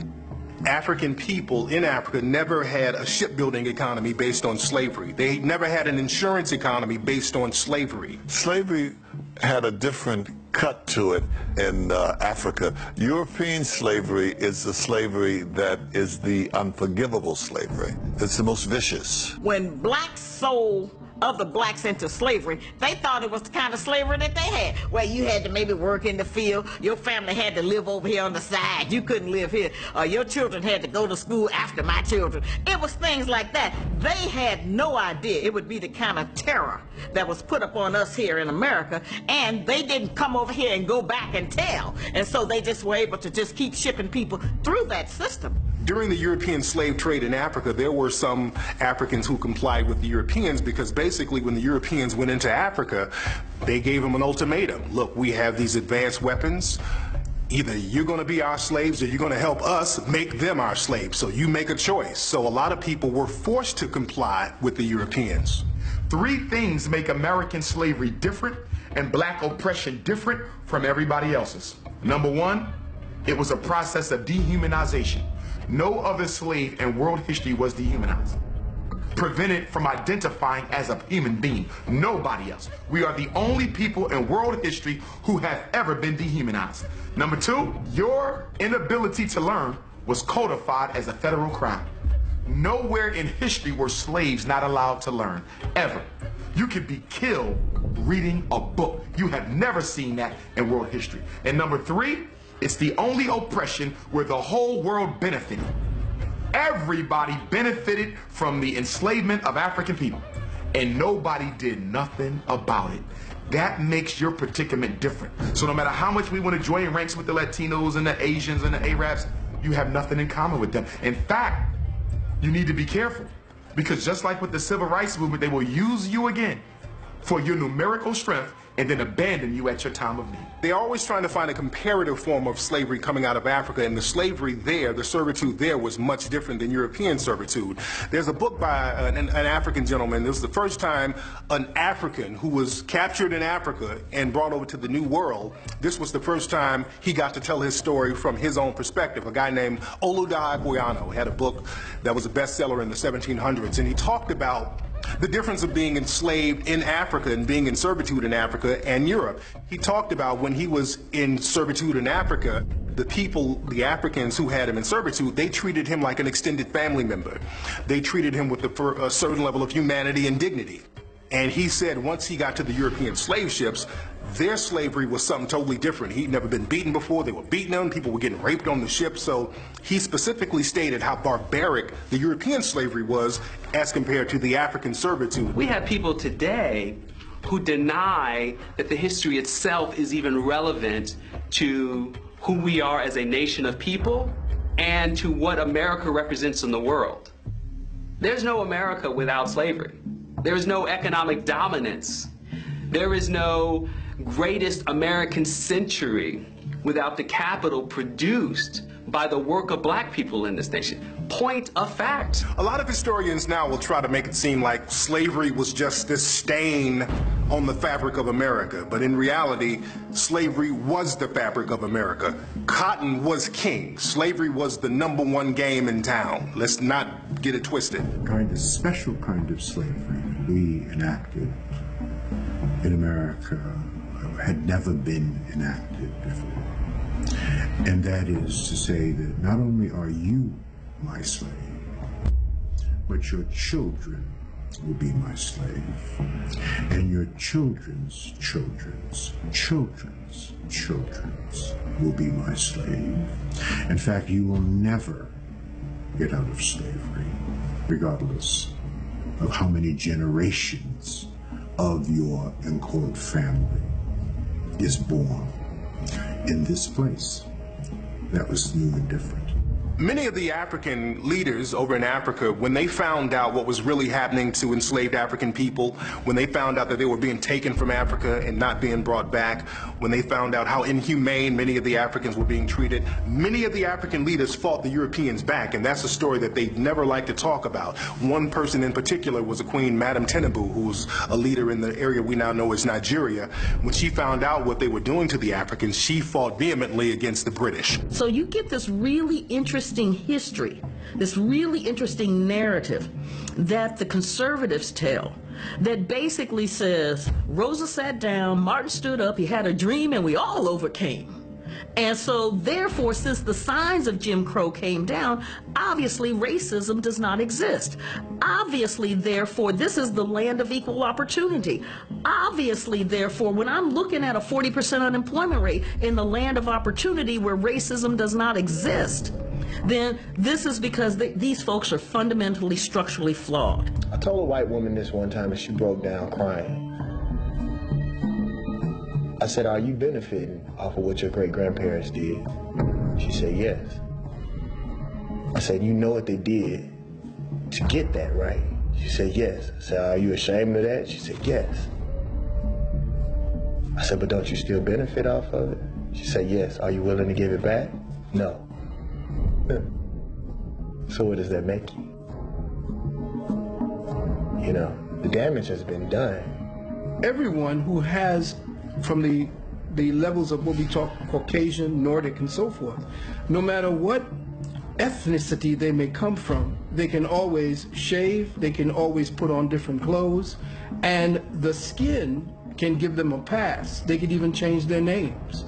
But we are immediately identified. There's no way for us to hide who we are. So what have we had to do? We've had to adapt. We've had to even adopt. Or the civil rights struggle. Latinos and Mexicans deliberately stayed out of the civil rights movement. They waited on the sidelines until the benefits of the bill was reaped, and then they came out, not claiming they were black, but were minority. In fact, one of the reasons the word minority was introduced into the political jargon was to effectively describe people of African descent who didn't want to be African. So minority was a catch-all that allowed people to still get the benefits of being a person of color, but not having to identify with African people. That's like Hispanics. You see, some Hispanics, many Hispanics have brown skin, but they will put on the census white. And if you ask them why did they put down white, and they'll say because white is where the power is. You see, African American people are in a very unique position in this country. Other people are immigrants. This is why they're trying to teach in textbooks today. I just got a message the other day where they're trying to teach that African people brought to America during enslavement are being called involuntary immigrants. Because once you get that word immigrant in, then you lose the flavor of the fact that we are a nation within a nation that is sovereign. The thing is, people try to say, well, other groups of people were mistreated like African Americans, but that's not true, because other groups of people, you couldn't mistreat them because they had a home country to protect them. You couldn't mistreat certain Asian groups of people because they had a home country that would protect them. As a matter of fact, there were some Italian immigrants who were lynched in the late 1800s. Italy almost went to war with the United States based on that, and the United States had to apologize to Italy because of the way they were treating the immigrants. In the late 1890s, I think it was, in New Orleans, some Italian sailors they thought they did something, and these Italian sailors were lynched. The U.S. government apologized profusely to the Italian government for lynching these Italian citizens, and I believe paid compensation to the victims' families. Oh, we are so sorry. Now, you take that, so at a certain level, you know this mess is wrong. I think as African people, we need to know the difference among an ally, a friend, and an enemy. Because many times we align ourselves with people. World War II, the United States aligned themselves with China and with Russia and fought Germany and Japan. After World War II, Germany and Japan became our friends and Russia and China became our enemies. But to get the job done, we aligned ourselves with people who became our enemy after the job was done, and those who we fought who are our enemies became our friends after the job was done. African folk don't know that your ally can become your worst enemy after the deed is done. Allies are not friends. We need to know the difference.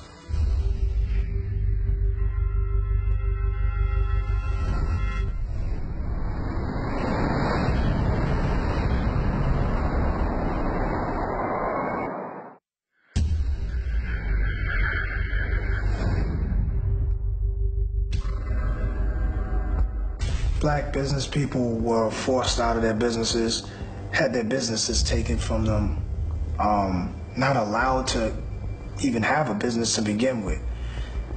That fight is extremely hard. That fight is so hard, it's exhausting. In terms of racial violence, both in the South and the North, the most common instances of racial violence before we get to really the mid-20th century, where we see a lot more police activity as the site for urban rebellions and clashes, racial clashes on the streets, was enterprising, economically successful black folks on the move. Those were the ones who were most likely to face the threat of racial violence or be victims of it, because it was exactly their success that posed the ultimate threat to white supremacy. When that white skin, you have the complexion for the protection, for the collection. One of the things with lynching is that when black folks don't know their place, it means black folks are prosperous. Black folks aren't supposed to be prosperous. If you're prosperous, I mean, this is what, you know, Ida B. Wells, when they lynched her friend who ran that successful grocery store in Memphis. How can you be a successful businessman? How can you be more successful than me? And by the way, at the time of his death, Marcus Garvey was planning a black bank because he knew if we were going to have an economic insurrection, we're going to have to be able to give black people the wealth they need to start their businesses. During Reconstruction, they had something called the Freedmen's Bank, and a lot of African-American people would put their earnings and their savings in this bank, and what happened is that the Freedmen's Bank just took everybody's money in many cases. They took a lot of African-American people's money, and a lot of people were homeless and destitute. So a lot of African-American people got into the habit of just spending their money very quickly when they got it in order to buy something tangible, something that couldn't be taken away from them, like their money. So unfortunately, we have the habit of buying stuff that has no appreciating value just so our cash money won't be taken away.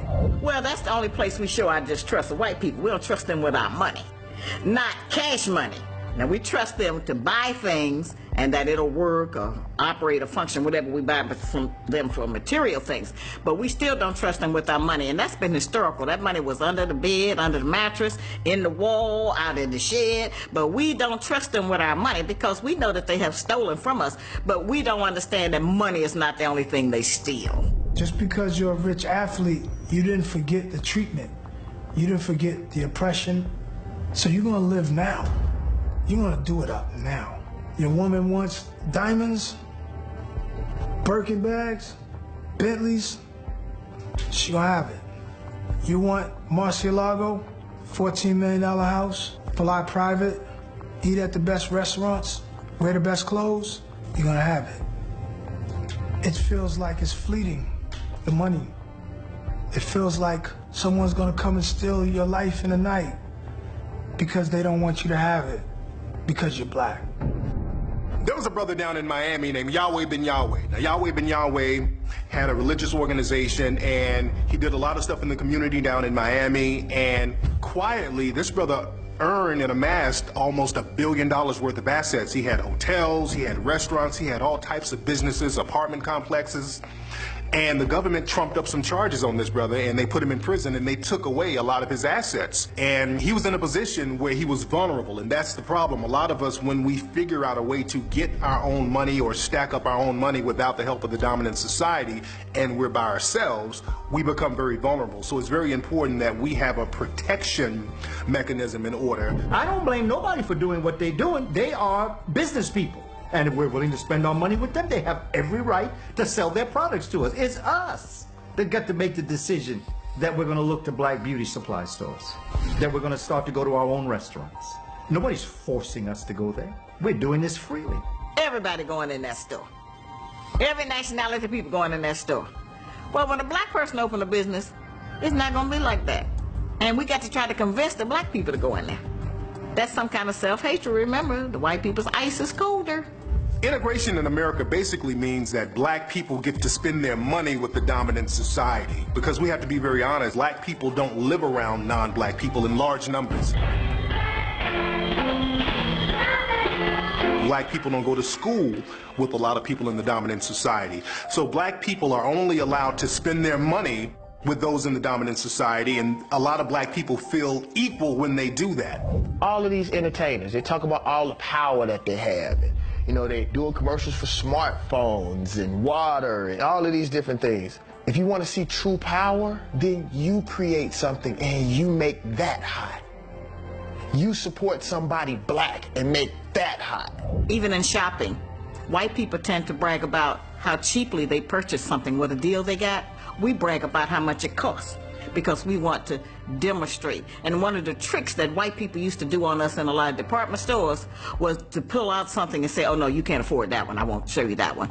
We immediately gonna buy that because we're just not going to be classified as a person who can't afford something that they sell. Oprah Winfrey has all the money in the world, but she still became marginalized. Recently, she was somewhere in Europe, and she tried to buy a purse, and they wouldn't allow her to buy a purse because I don't think they recognized who she was. But a lot of times, when we are, again, isolated, we're still vulnerable because our money does not trump racism, white supremacy. Oprah didn't try to buy no purse. Oprah tried to steal that woman's purse. That was the problem. They kept that on the down low, with her fat butt running down the street with a purse. Because they know even if they kill our children, we're going to buy Louis Vuitton and Gucci anyway. We don't farm no more, for the most part, so they control the food. They're doing this under a black president, shutting down public schools like there's no tomorrow. Chicago, Philadelphia, Los Angeles, everywhere you go, getting rid of public schools. And why?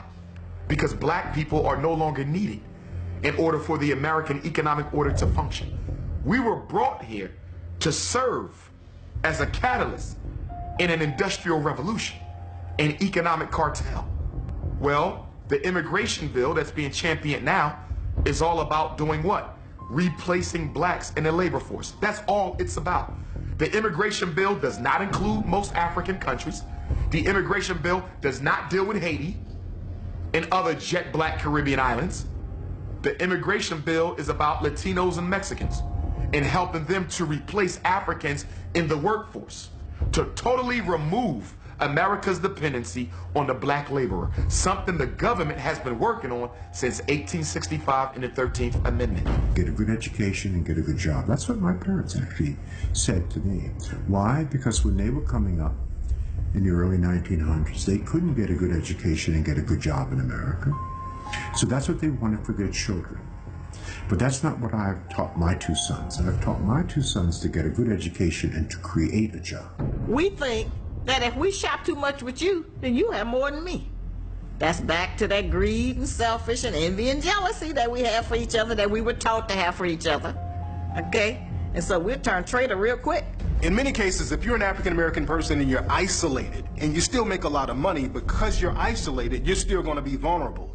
So a lot of times when you move and shake around people in the dominant society and you're vulnerable and you're isolated, they'll still try to play you a certain way. They'll still try to put you in a certain bag. They'll still try to marginalize you, even though you are at a same level as them financially. You know, I got onto a yacht one time, and Tommy Hilfiger was there. We was out in Cannes, and Tommy I met before, a cool guy, was like, "Hey man, what's up, Nas?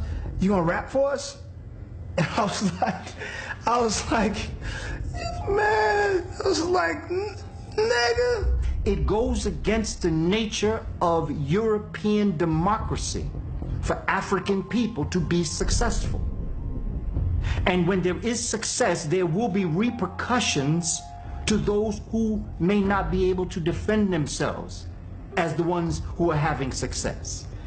And it's important that we as a people understand this and protect our people from this concept. Europeans do not share power with African people.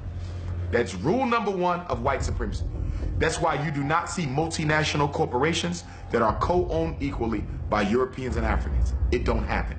Michael Jackson was one of the few African-American people who slipped through the cracks. Michael Jackson manipulated the game, and he got into a position where he did a deal with the Japanese and ended up owning half of the publishing of most of the music artists in the country, or in the world for that matter. And because the dominant society does not like to share power with African people, he became a target because he was in a position by himself and he became vulnerable. And we see what happened to him. Black people had access to wealth. Let's go to capitalism. Because in order for capitalism to work, you gotta have what? A large pool of unemployed people. If you ain't got broke people, you don't get rich. That's how capitalism works. It exploits the poor.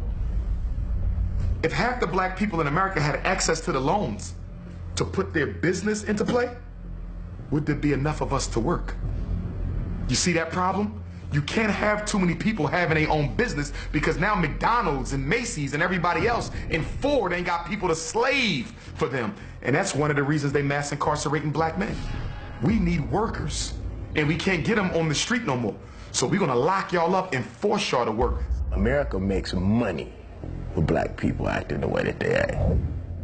When black on black crime rises in these cities, what's the first thing that happens?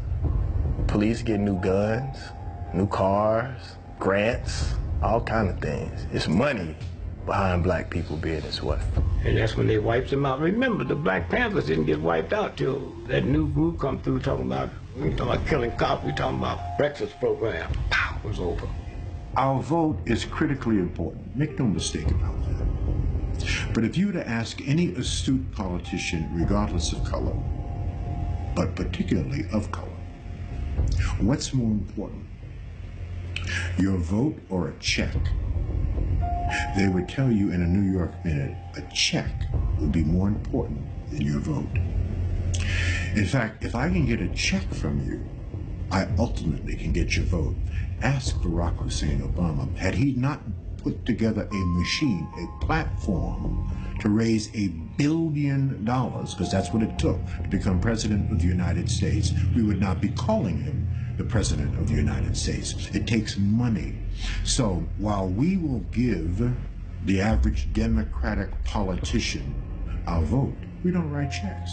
And that's where the real power is. People come to America, the Asians, the Arabs, the East Indians, and they say, you people are lazy. You've been here for 500 years. I've only been here 10. I got a supermarket, I got a strip mall, I got an import-export business. But how did you get it? You have access to capital. You needed money to build that. You needed money to hire the builders. You needed money to buy that ship. Where did you get it? You either came with it or you got it from an American bank. We are kept from accumulating wealth, and we are kept from accessing capital because the banks of America are not going to finance a black economic revolution. Do you know what happens when you come over here as an immigrant? The government got to pay for you. When you come over here as a refugee, why do you think the Ethiopians have these shops? We brought them in as refugees because we're trying to prove to the communist world. Okay? And that's why. Why do you think the Indians, 7-Eleven and all that? The Koreans, for the time everything you picked up said made in Korea. But nothing we made did a Korean want, so the government made a deal with it. So we can get some of our money back. So we'll bring you in and loan you money to open up businesses, because you have to pay us the loan back. I'm going to tell you as a black person, you must support black businesses. You ain't crazy. So, all things being equal, this is what I would like for black people to understand. Jews do not support Jewish businesses just because they're Jews. That's not true. All things being equal, you as a Jew have the same quality, value, and service as all of your competition. The tiebreaker is, I'm a Jew, you're a Jew. You get the business. That's the tiebreaker. But all other things must be equal. So I could tell you as a black man, you must support more black businesses, but you ain't crazy. And you're not going to spend your hard-earned money if you can't get the same quality, value, and service for your hard-earned dollar anyplace else, right? So we have to ramp up our game. We have to compete. I never saw a soul food restaurant in Chinatown. And I don't think it's because they don't like soul food. It's just they're not going to patronize someone that is not their own. I don't blame them. Good for you. I appreciate you. I just wish more of us thought like that. Most people don't know how to accept us, even though we made it out, even though we making art, and they don't know how to accept us in their circles now. So when they say you're going to rap for us, they don't even know if that's disrespectful sometimes. Steve Jobs, when he died, he had $300 billion in his personal checking account. Did you hear me? And he couldn't make 58. I got an old trifling uncle in Chicago, stay drunk, can't read, can't write, cuss out everybody, and just keep laughing. He 101. Maybe Steve Jobs should have followed him. Most of those stores never worry about scholarships for their children. We are the source of their children's scholarships to school. While we are buying their products and threatening our children, telling them we ain't got the money, their children are going to school on the money that we are giving them.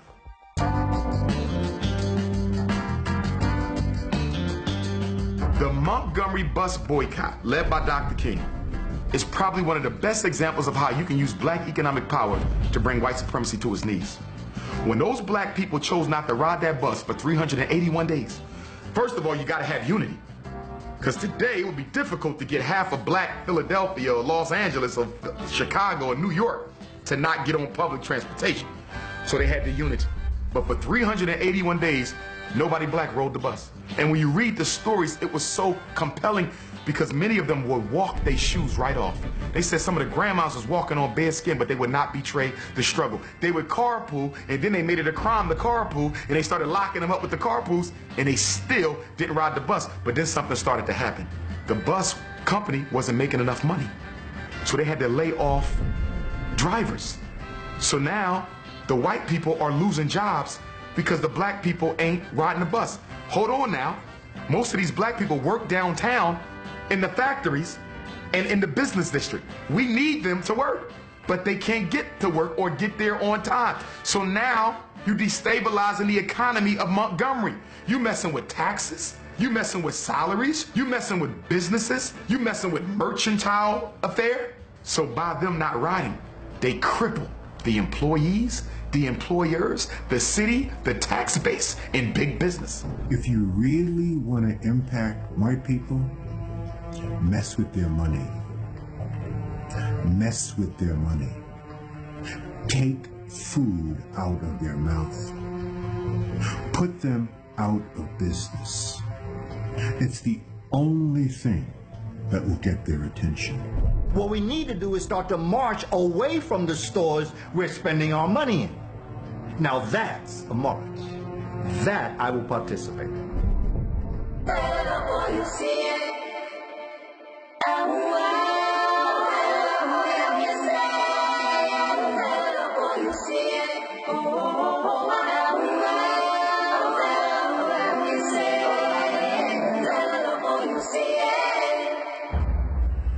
My pastor said that we have to take the tattoos off of our brain. It is, the hate for ourselves has literally been etched in our brains. But I love us. I love us, and until I die, I will do better about loving my people. I think we devalue intellectualism within our own community. We know the country does. But I think within our own community, we have devalued intellectualism. All of the people who we revere, from Marcus Garvey to Malcolm X to Sojourner Truth to Ida B. Wells, these are journalists, these are debaters, these are public speakers, these are well-read folks. The Black Panther Party started as student groups in Oakland, folks on college campus figuring out what are we going to do as young people to change our future so we don't end up like domestics, like our parents. So we need to embrace learning again, because the truth is, when we were most engaged in the study of our own history and culture, we posed the greatest threat to the then current political and economic status quo. We need our children to stop defining themselves by this notion of failure and achievement gap and all of the words, that the buzzwords that somehow you just believe, like the sky is falling. It's not. We have the ability and are thriving. And our children need to see that and know that and hear that conversation a lot more than what's wrong. Because there's a lot right. We need to focus on that. Why would I want to uplift my slaves? They're my slaves. Because I'm going to keep them beneath me. I'm going to keep them third, fourth to me. So put together a class for all of us to attend, and we should even teach the kids in the streets this. The kids in the streets need to open bank accounts, need to understand taxes, need to understand stocks, need to understand technology, where that's going, being a venture capitalist. There's a time where I would never want to use the word capitalist because most capitalists are evil bastards. You know what I'm saying? Now I can look at myself and I'm going to play the game. I was born into a capitalist world. Guess what? I'm going to get in. I'm going to be a rapitalist, like a capitalist, whatever you want to call it, I'm coming in. A lot of times people will try to make black businesses synonymous with minority businesses, and minority can mean anything. Because of that minority word, we have to go back to being unapologetically African. We are afraid not to blend in. We want to blend in, so we fight as people of color. We want to blend in. We fight as minorities. Nothing wrong with lending moral support to other people's problems. But your experience in America is unlike everybody else's. Every other person of color in this country came here because they wanted to be here. Everybody. You Asian, Arab, Latino, East Indian, Irish, Italian. Yes, you were hung. Yes, you were beat. Yes, you were mistreated. But it couldn't have been that bad because you could have left and you did not. Our Jewish brothers and sisters write checks. Our Asian brothers and sisters write checks. Our Arab brothers and sisters write checks. We have to write checks. And that's how you effectively utilize the political system. Write a damn check and see who will answer your call and your email. Or run up to them and say, you know, I voted for you. So did 900,000 other people. Oh, I wrote a check for $1,000. Now you have my attention. Money is the real power. And other groups, other cultural groups, absolutely understand that. Other groups of people, they have their needs met by politicians because they pool their money together and they go to politicians with an agenda. And that's one thing that African American people will not do. We have to pool our money together with an agenda and take it to politicians. Ava Longoria got together with a lot of Hispanic business people and they created a fund. They brought like $30 million to President Barack Obama to his campaign, and this is why the president will talk about Hispanic needs. In the gay community, Hollywood had a fundraiser. They brought millions of dollars to Barack Obama's campaign. This is why the president will talk about gay needs and gay agendas. African American people, we can't get our agendas talked about because the thing is we won't put no money together as a group and bring that agenda to these politicians, and that's the number one thing we need to do. Whenever there's a politician running or trying to get elected, we should form a group, pool our money together, and come to them with a specific agenda for African American people, not minorities. All of our religious leaders need to get together. Our economic leaders need to get together. And labor, we need to start to hire ourselves. All of these nail techs and manicure things, right? And I see black women flocking to them, and I don't see black women owning those shops. I don't see black women working in those shops. And so we have to ask ourselves, okay, if this is something you're willing to spend on, think about what that means in terms of job creation in your own neighborhoods when you're providing this service. We don't have a food corridor. So we need to figure out how can we import food. Even in the African stores here, they have food that comes in out of Saudi Arabia, Israel, and a lot of places, okay? But not the Negro in America, not the black people here. We don't have a food corridor. We don't have any way to get, they even bring in water, they bring in everything. We don't have anything. We're totally dependent on this country. If all the stores close down, we don't have anywhere to go, and we don't have a contact with nobody outside of the country to ship us no food. We don't have a food corridor. That's something that we need to start looking into. Yeah, there's a new sneaker store that I'm opening up in Vegas called 12 a.m. Run. You know, I'm a sneakerhead from back in the 80s, you know, and it's something I talked about doing with other rappers even, like, you know, we sit down talking. A lot of people will talk about, let's do a song, let's do a song. I'm like, we've done thousands of songs, man. Like, let's do a restaurant. Let's do a sneaker store. If you want to deal with white supremacy, you got to hit them in the pocket. I preach that. Stop going the moral route. You're not going to convince them that racism is bad. They know that. They're not stupid. You have to deal with people where their interests are. And if their interest in money, you hit them in their pocket and you get what you want. 5% of the people who became millionaires were salespeople. People who sold something. Because in America, two things are going on 24/7. Somebody's buying and somebody's selling. Right now, black people are doing all the buying. I tell them all the time, stop doing all the buying and sell something. I don't care if you bake cookies, put them in a box, put a label on it and sell it to somebody. If you live on a farm, take the manure, put it in a bag, put your name on it and sell it to somebody. You can become an entree manure, okay? But sell something. Stop doing all the damn buying. That's all we do. Sell something. So if you want to beat racism, sell something and build a business. Black people should at least create a parallel economy where they spend their money with the dominant society, but they also spend their money with their own people. They also build infrastructure in the black community, build businesses where they interact and do commerce with other black people. So we should create a parallel economy. So it's like a backup economy so that we could employ other black people and we can just have our own money circulating where we're not totally dependent on the dominant society. There's those of us who are business people and those of us who are business people. The job of the company that I started, FraserNet, is to put the business people out of business, because you're messing it up for those of us that are trying to do serious business. Now, we know the brother or sister that's the business person that give you a jacked up business card. They do hair, they do computer software, and they, of course, do detailing in your cars. I'm not sure what they do.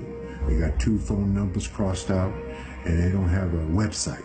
Because a lot of African American people are comfortable, it's best for us to just get an economic base in the African American community, since our whole thing is spending money with the dominant society, because we're very comfortable, we want to live like the Joneses. Let's just spend our money and create an economic base among each other. But the thing is, if a group of people are dissatisfied, 100%, you'll make a 100% change, and you won't even need money, because your spirit will move you and motivate you to make a change. In the history of liberation, there was no money involved. Something in here. Go back and look. Look at the black folks in the movement. Huh? That broke them doors down. No money. It's in here. War. That's the protective aspect of it. We need to reach out to those forces that can protect us against those who would wish us harm. This was a black man who was in prison in Atlanta, and this young black man, he was in his 20s, said that he was tired of being harassed on the street, you know, being stopped and frisked. And he just made up his mind, I'm going to do something so that there will be a legitimate reason to stop me. And so just acting on his own, and I'm just going by his report. He got a gun and went up behind 3 white men in the business district and killed 2 and blinded a 3rd. I think those were the facts. So I was a psychiatrist talking to him. This was a court case. At a deposition, I was talking about what this young man had said about why he did what he did. And so one of the white attorneys said, "Are there any other black men who think this way?" And I said, "I don't know, but as long as you have a system of racism, it could be." And so then his response was, why didn't he just rape a white woman? And I was stunned. And I said to him, do you realize what you have just said? I mean, it's almost like I will offer up the woman. You can have the woman, but leave me alone. Because America is running out of foreign targets. They got rid of Saddam, who they made. They got rid of Bin Laden, who they made. They got rid of Gaddafi, who they also helped to make. And now look, we don't have no more Arab targets. So what are we going to do? It's time to come back home and focus on our original terrorists, the Negro Revolutionary. The legal system. We need to get all our great lawyers, Attorney Alton Maddox, all of those that came out of the Johnny Cochran School, all of the lawyers across the country that are struggling for the rights in the legal system. We need to get them all together. Banks and savings and loans, that's the one thing we need to do right now. We can do it and we should. The second thing, independent African schools. All of this needs to be put in the curriculum and taught. Financial science, they have to be taught. Military science, they have to be taught. Agricultural science, they have to be taught. Diet and nutrition, they have to be taught. The wealthiest black people on the planet. Make no mistake about that. I've traveled every place that black people have been dispersed. I've been to South Africa, East Africa, Central Africa, West Africa, North Africa, all over South America, and all over the Caribbean. And there are no black people in the entire world doing better than we are. In fact, we are the beacon of hope for every single person of African descent in the entire world. And we know that to whom much is given, much is required. I was just in London. They're catching the same hell. I was just in Canada. They're catching the same hell. St. Croix, Bermuda, everywhere I go, it is the same. So why are we not locking hands? Because white supremacy is global. What is the Trilateral Commission? America, Great Britain, Japan. They are global. United Nations, that is global. Council on Foreign Relations, that is global. Black people are not global. You're fighting a global enemy in a global enterprise, but you're not globally organized. People who classify themselves as white, if they're being righteous and courageous, they themselves will attempt to, well, let's really look at it. Let's stop pretending, do you see, or talking about dialoguing together, or let's have dinner together, or let's get to know each other. No, we know each other, but let's talk specifically about the problem that we are dealing with. Let's put it on top of the table and try to be courageous, because I think people who classify themselves as white don't want to talk about it. And I would even say the majority of black people are fearful of talking about racism because they don't want to upset white people, because that can have its repercussions. We need to get rid of them sellouts. We need to get rid of those individuals who are looking out for themselves, who are the political arm of white supremacy. We need to vote smart. We need to put the people in and make them accountable to us for what is happening to us as a community. And if they're not willing to be accountable, then you don't have a job come election day. And we have to begin to show them that we mean this. Why don't we train the leaders to take over after us? Because we don't want to admit that one day we have to get off the soapbox. One day I won't be in front of the TV. One day Umar can't do the interviews. One day I'm not going to be a good speaker. One day I got to pass this over. But my ego wants it forever. I want to die with my boots on. And that's the problem with most black organizations. We electing people for president of revolutionary groups at 70 and 80 years old. You don't see white people doing that. You don't see Chinese people electing presidents at 80. The eldership is for the wisdom and the training and the nurturing, not for black people. Our elders are out front. You mean to tell me you're the only person who can do that? You can't find nobody else younger? We still need our elders. They're the mind. They're the wisdom. But you need the youth because they are the charisma. They are the organizers. They attract the energy. An elder can't do that. But because black men are so castrated in American society, we're not given an opportunity to manifest our manhood the way everyone else is. A white man can brag about his stock. Chinese man can brag about his businesses. The Italian can brag about everything he owns. What do we have to brag about? We ain't allowed to get stock. We ain't allowed to own businesses. We ain't allowed to get our doctorate degrees the way that we want. We ain't allowed that. So whenever we get an opportunity to be a man, to be a president, to be an organizational leader, to be a pastor, I'm never giving this up. Because I've been waiting my whole life for this job. And I like it. And I'm going to make up for all the years I wasn't allowed to be out front. Introduce me to your 5 closest friends, and that will tell me who you are. As they know and as they go, you go. You know, don't spend major time with minor people. People going nowhere want you to go nowhere with them. People doing nothing want you to do nothing with them. If you want to change your life, change your relationship. They say our boys don't want to go to school. Our boys don't want to learn. Black boys want to be educated as much as anyone else. The problem is the treatment they get on the way to getting their education turns them off. They need masculine energy. We need black male teachers, and we need black male principals, and we need black male psychologists, and the world is telling us that black men don't want to teach. That's a lie. They're not being recruited because public school is the domain of middle-class white women, and they do not want to see us in there because we will not allow them to treat our kids the way that they treat them. I am not speaking about all peoples of European descent or all peoples of African descent. I'm speaking of them as a group, because I cannot deal and pull out certain ones. It's like Dr. Edward Scobie, the great Caribbean scholar, who used to always say, don't tell me nothing about no good white people, because good white people act as shields for bad white people. And they will hide behind the shield of the good one to get into you. And then they'll do their devilment once they've arrived at you. I tell people all the time, I hope you're spending as much time raising the friends of your children that you're spending raising your child. Why? Because the pressure on your child from their so-called friends will be far greater than any pressure you will ever be able to put on your child. So your friends are critically important. Why? Because it's God's way of apologizing for your relatives. But I do think that we need to have more independent schools. We need more men to teach our children. We need to be able to turn our boys over to boys' summer camps in the summer with just men there, some brothers that come in there and deal with them. New article just came out in the New York Times called The Stories That Bind Us. Love this article. They created something called the Do You Know scale. And the do you know scale has to do with looking at children who know their stories. Their family. I'm not talking about their family, but auntie and uncle and Pookie, all of us went through.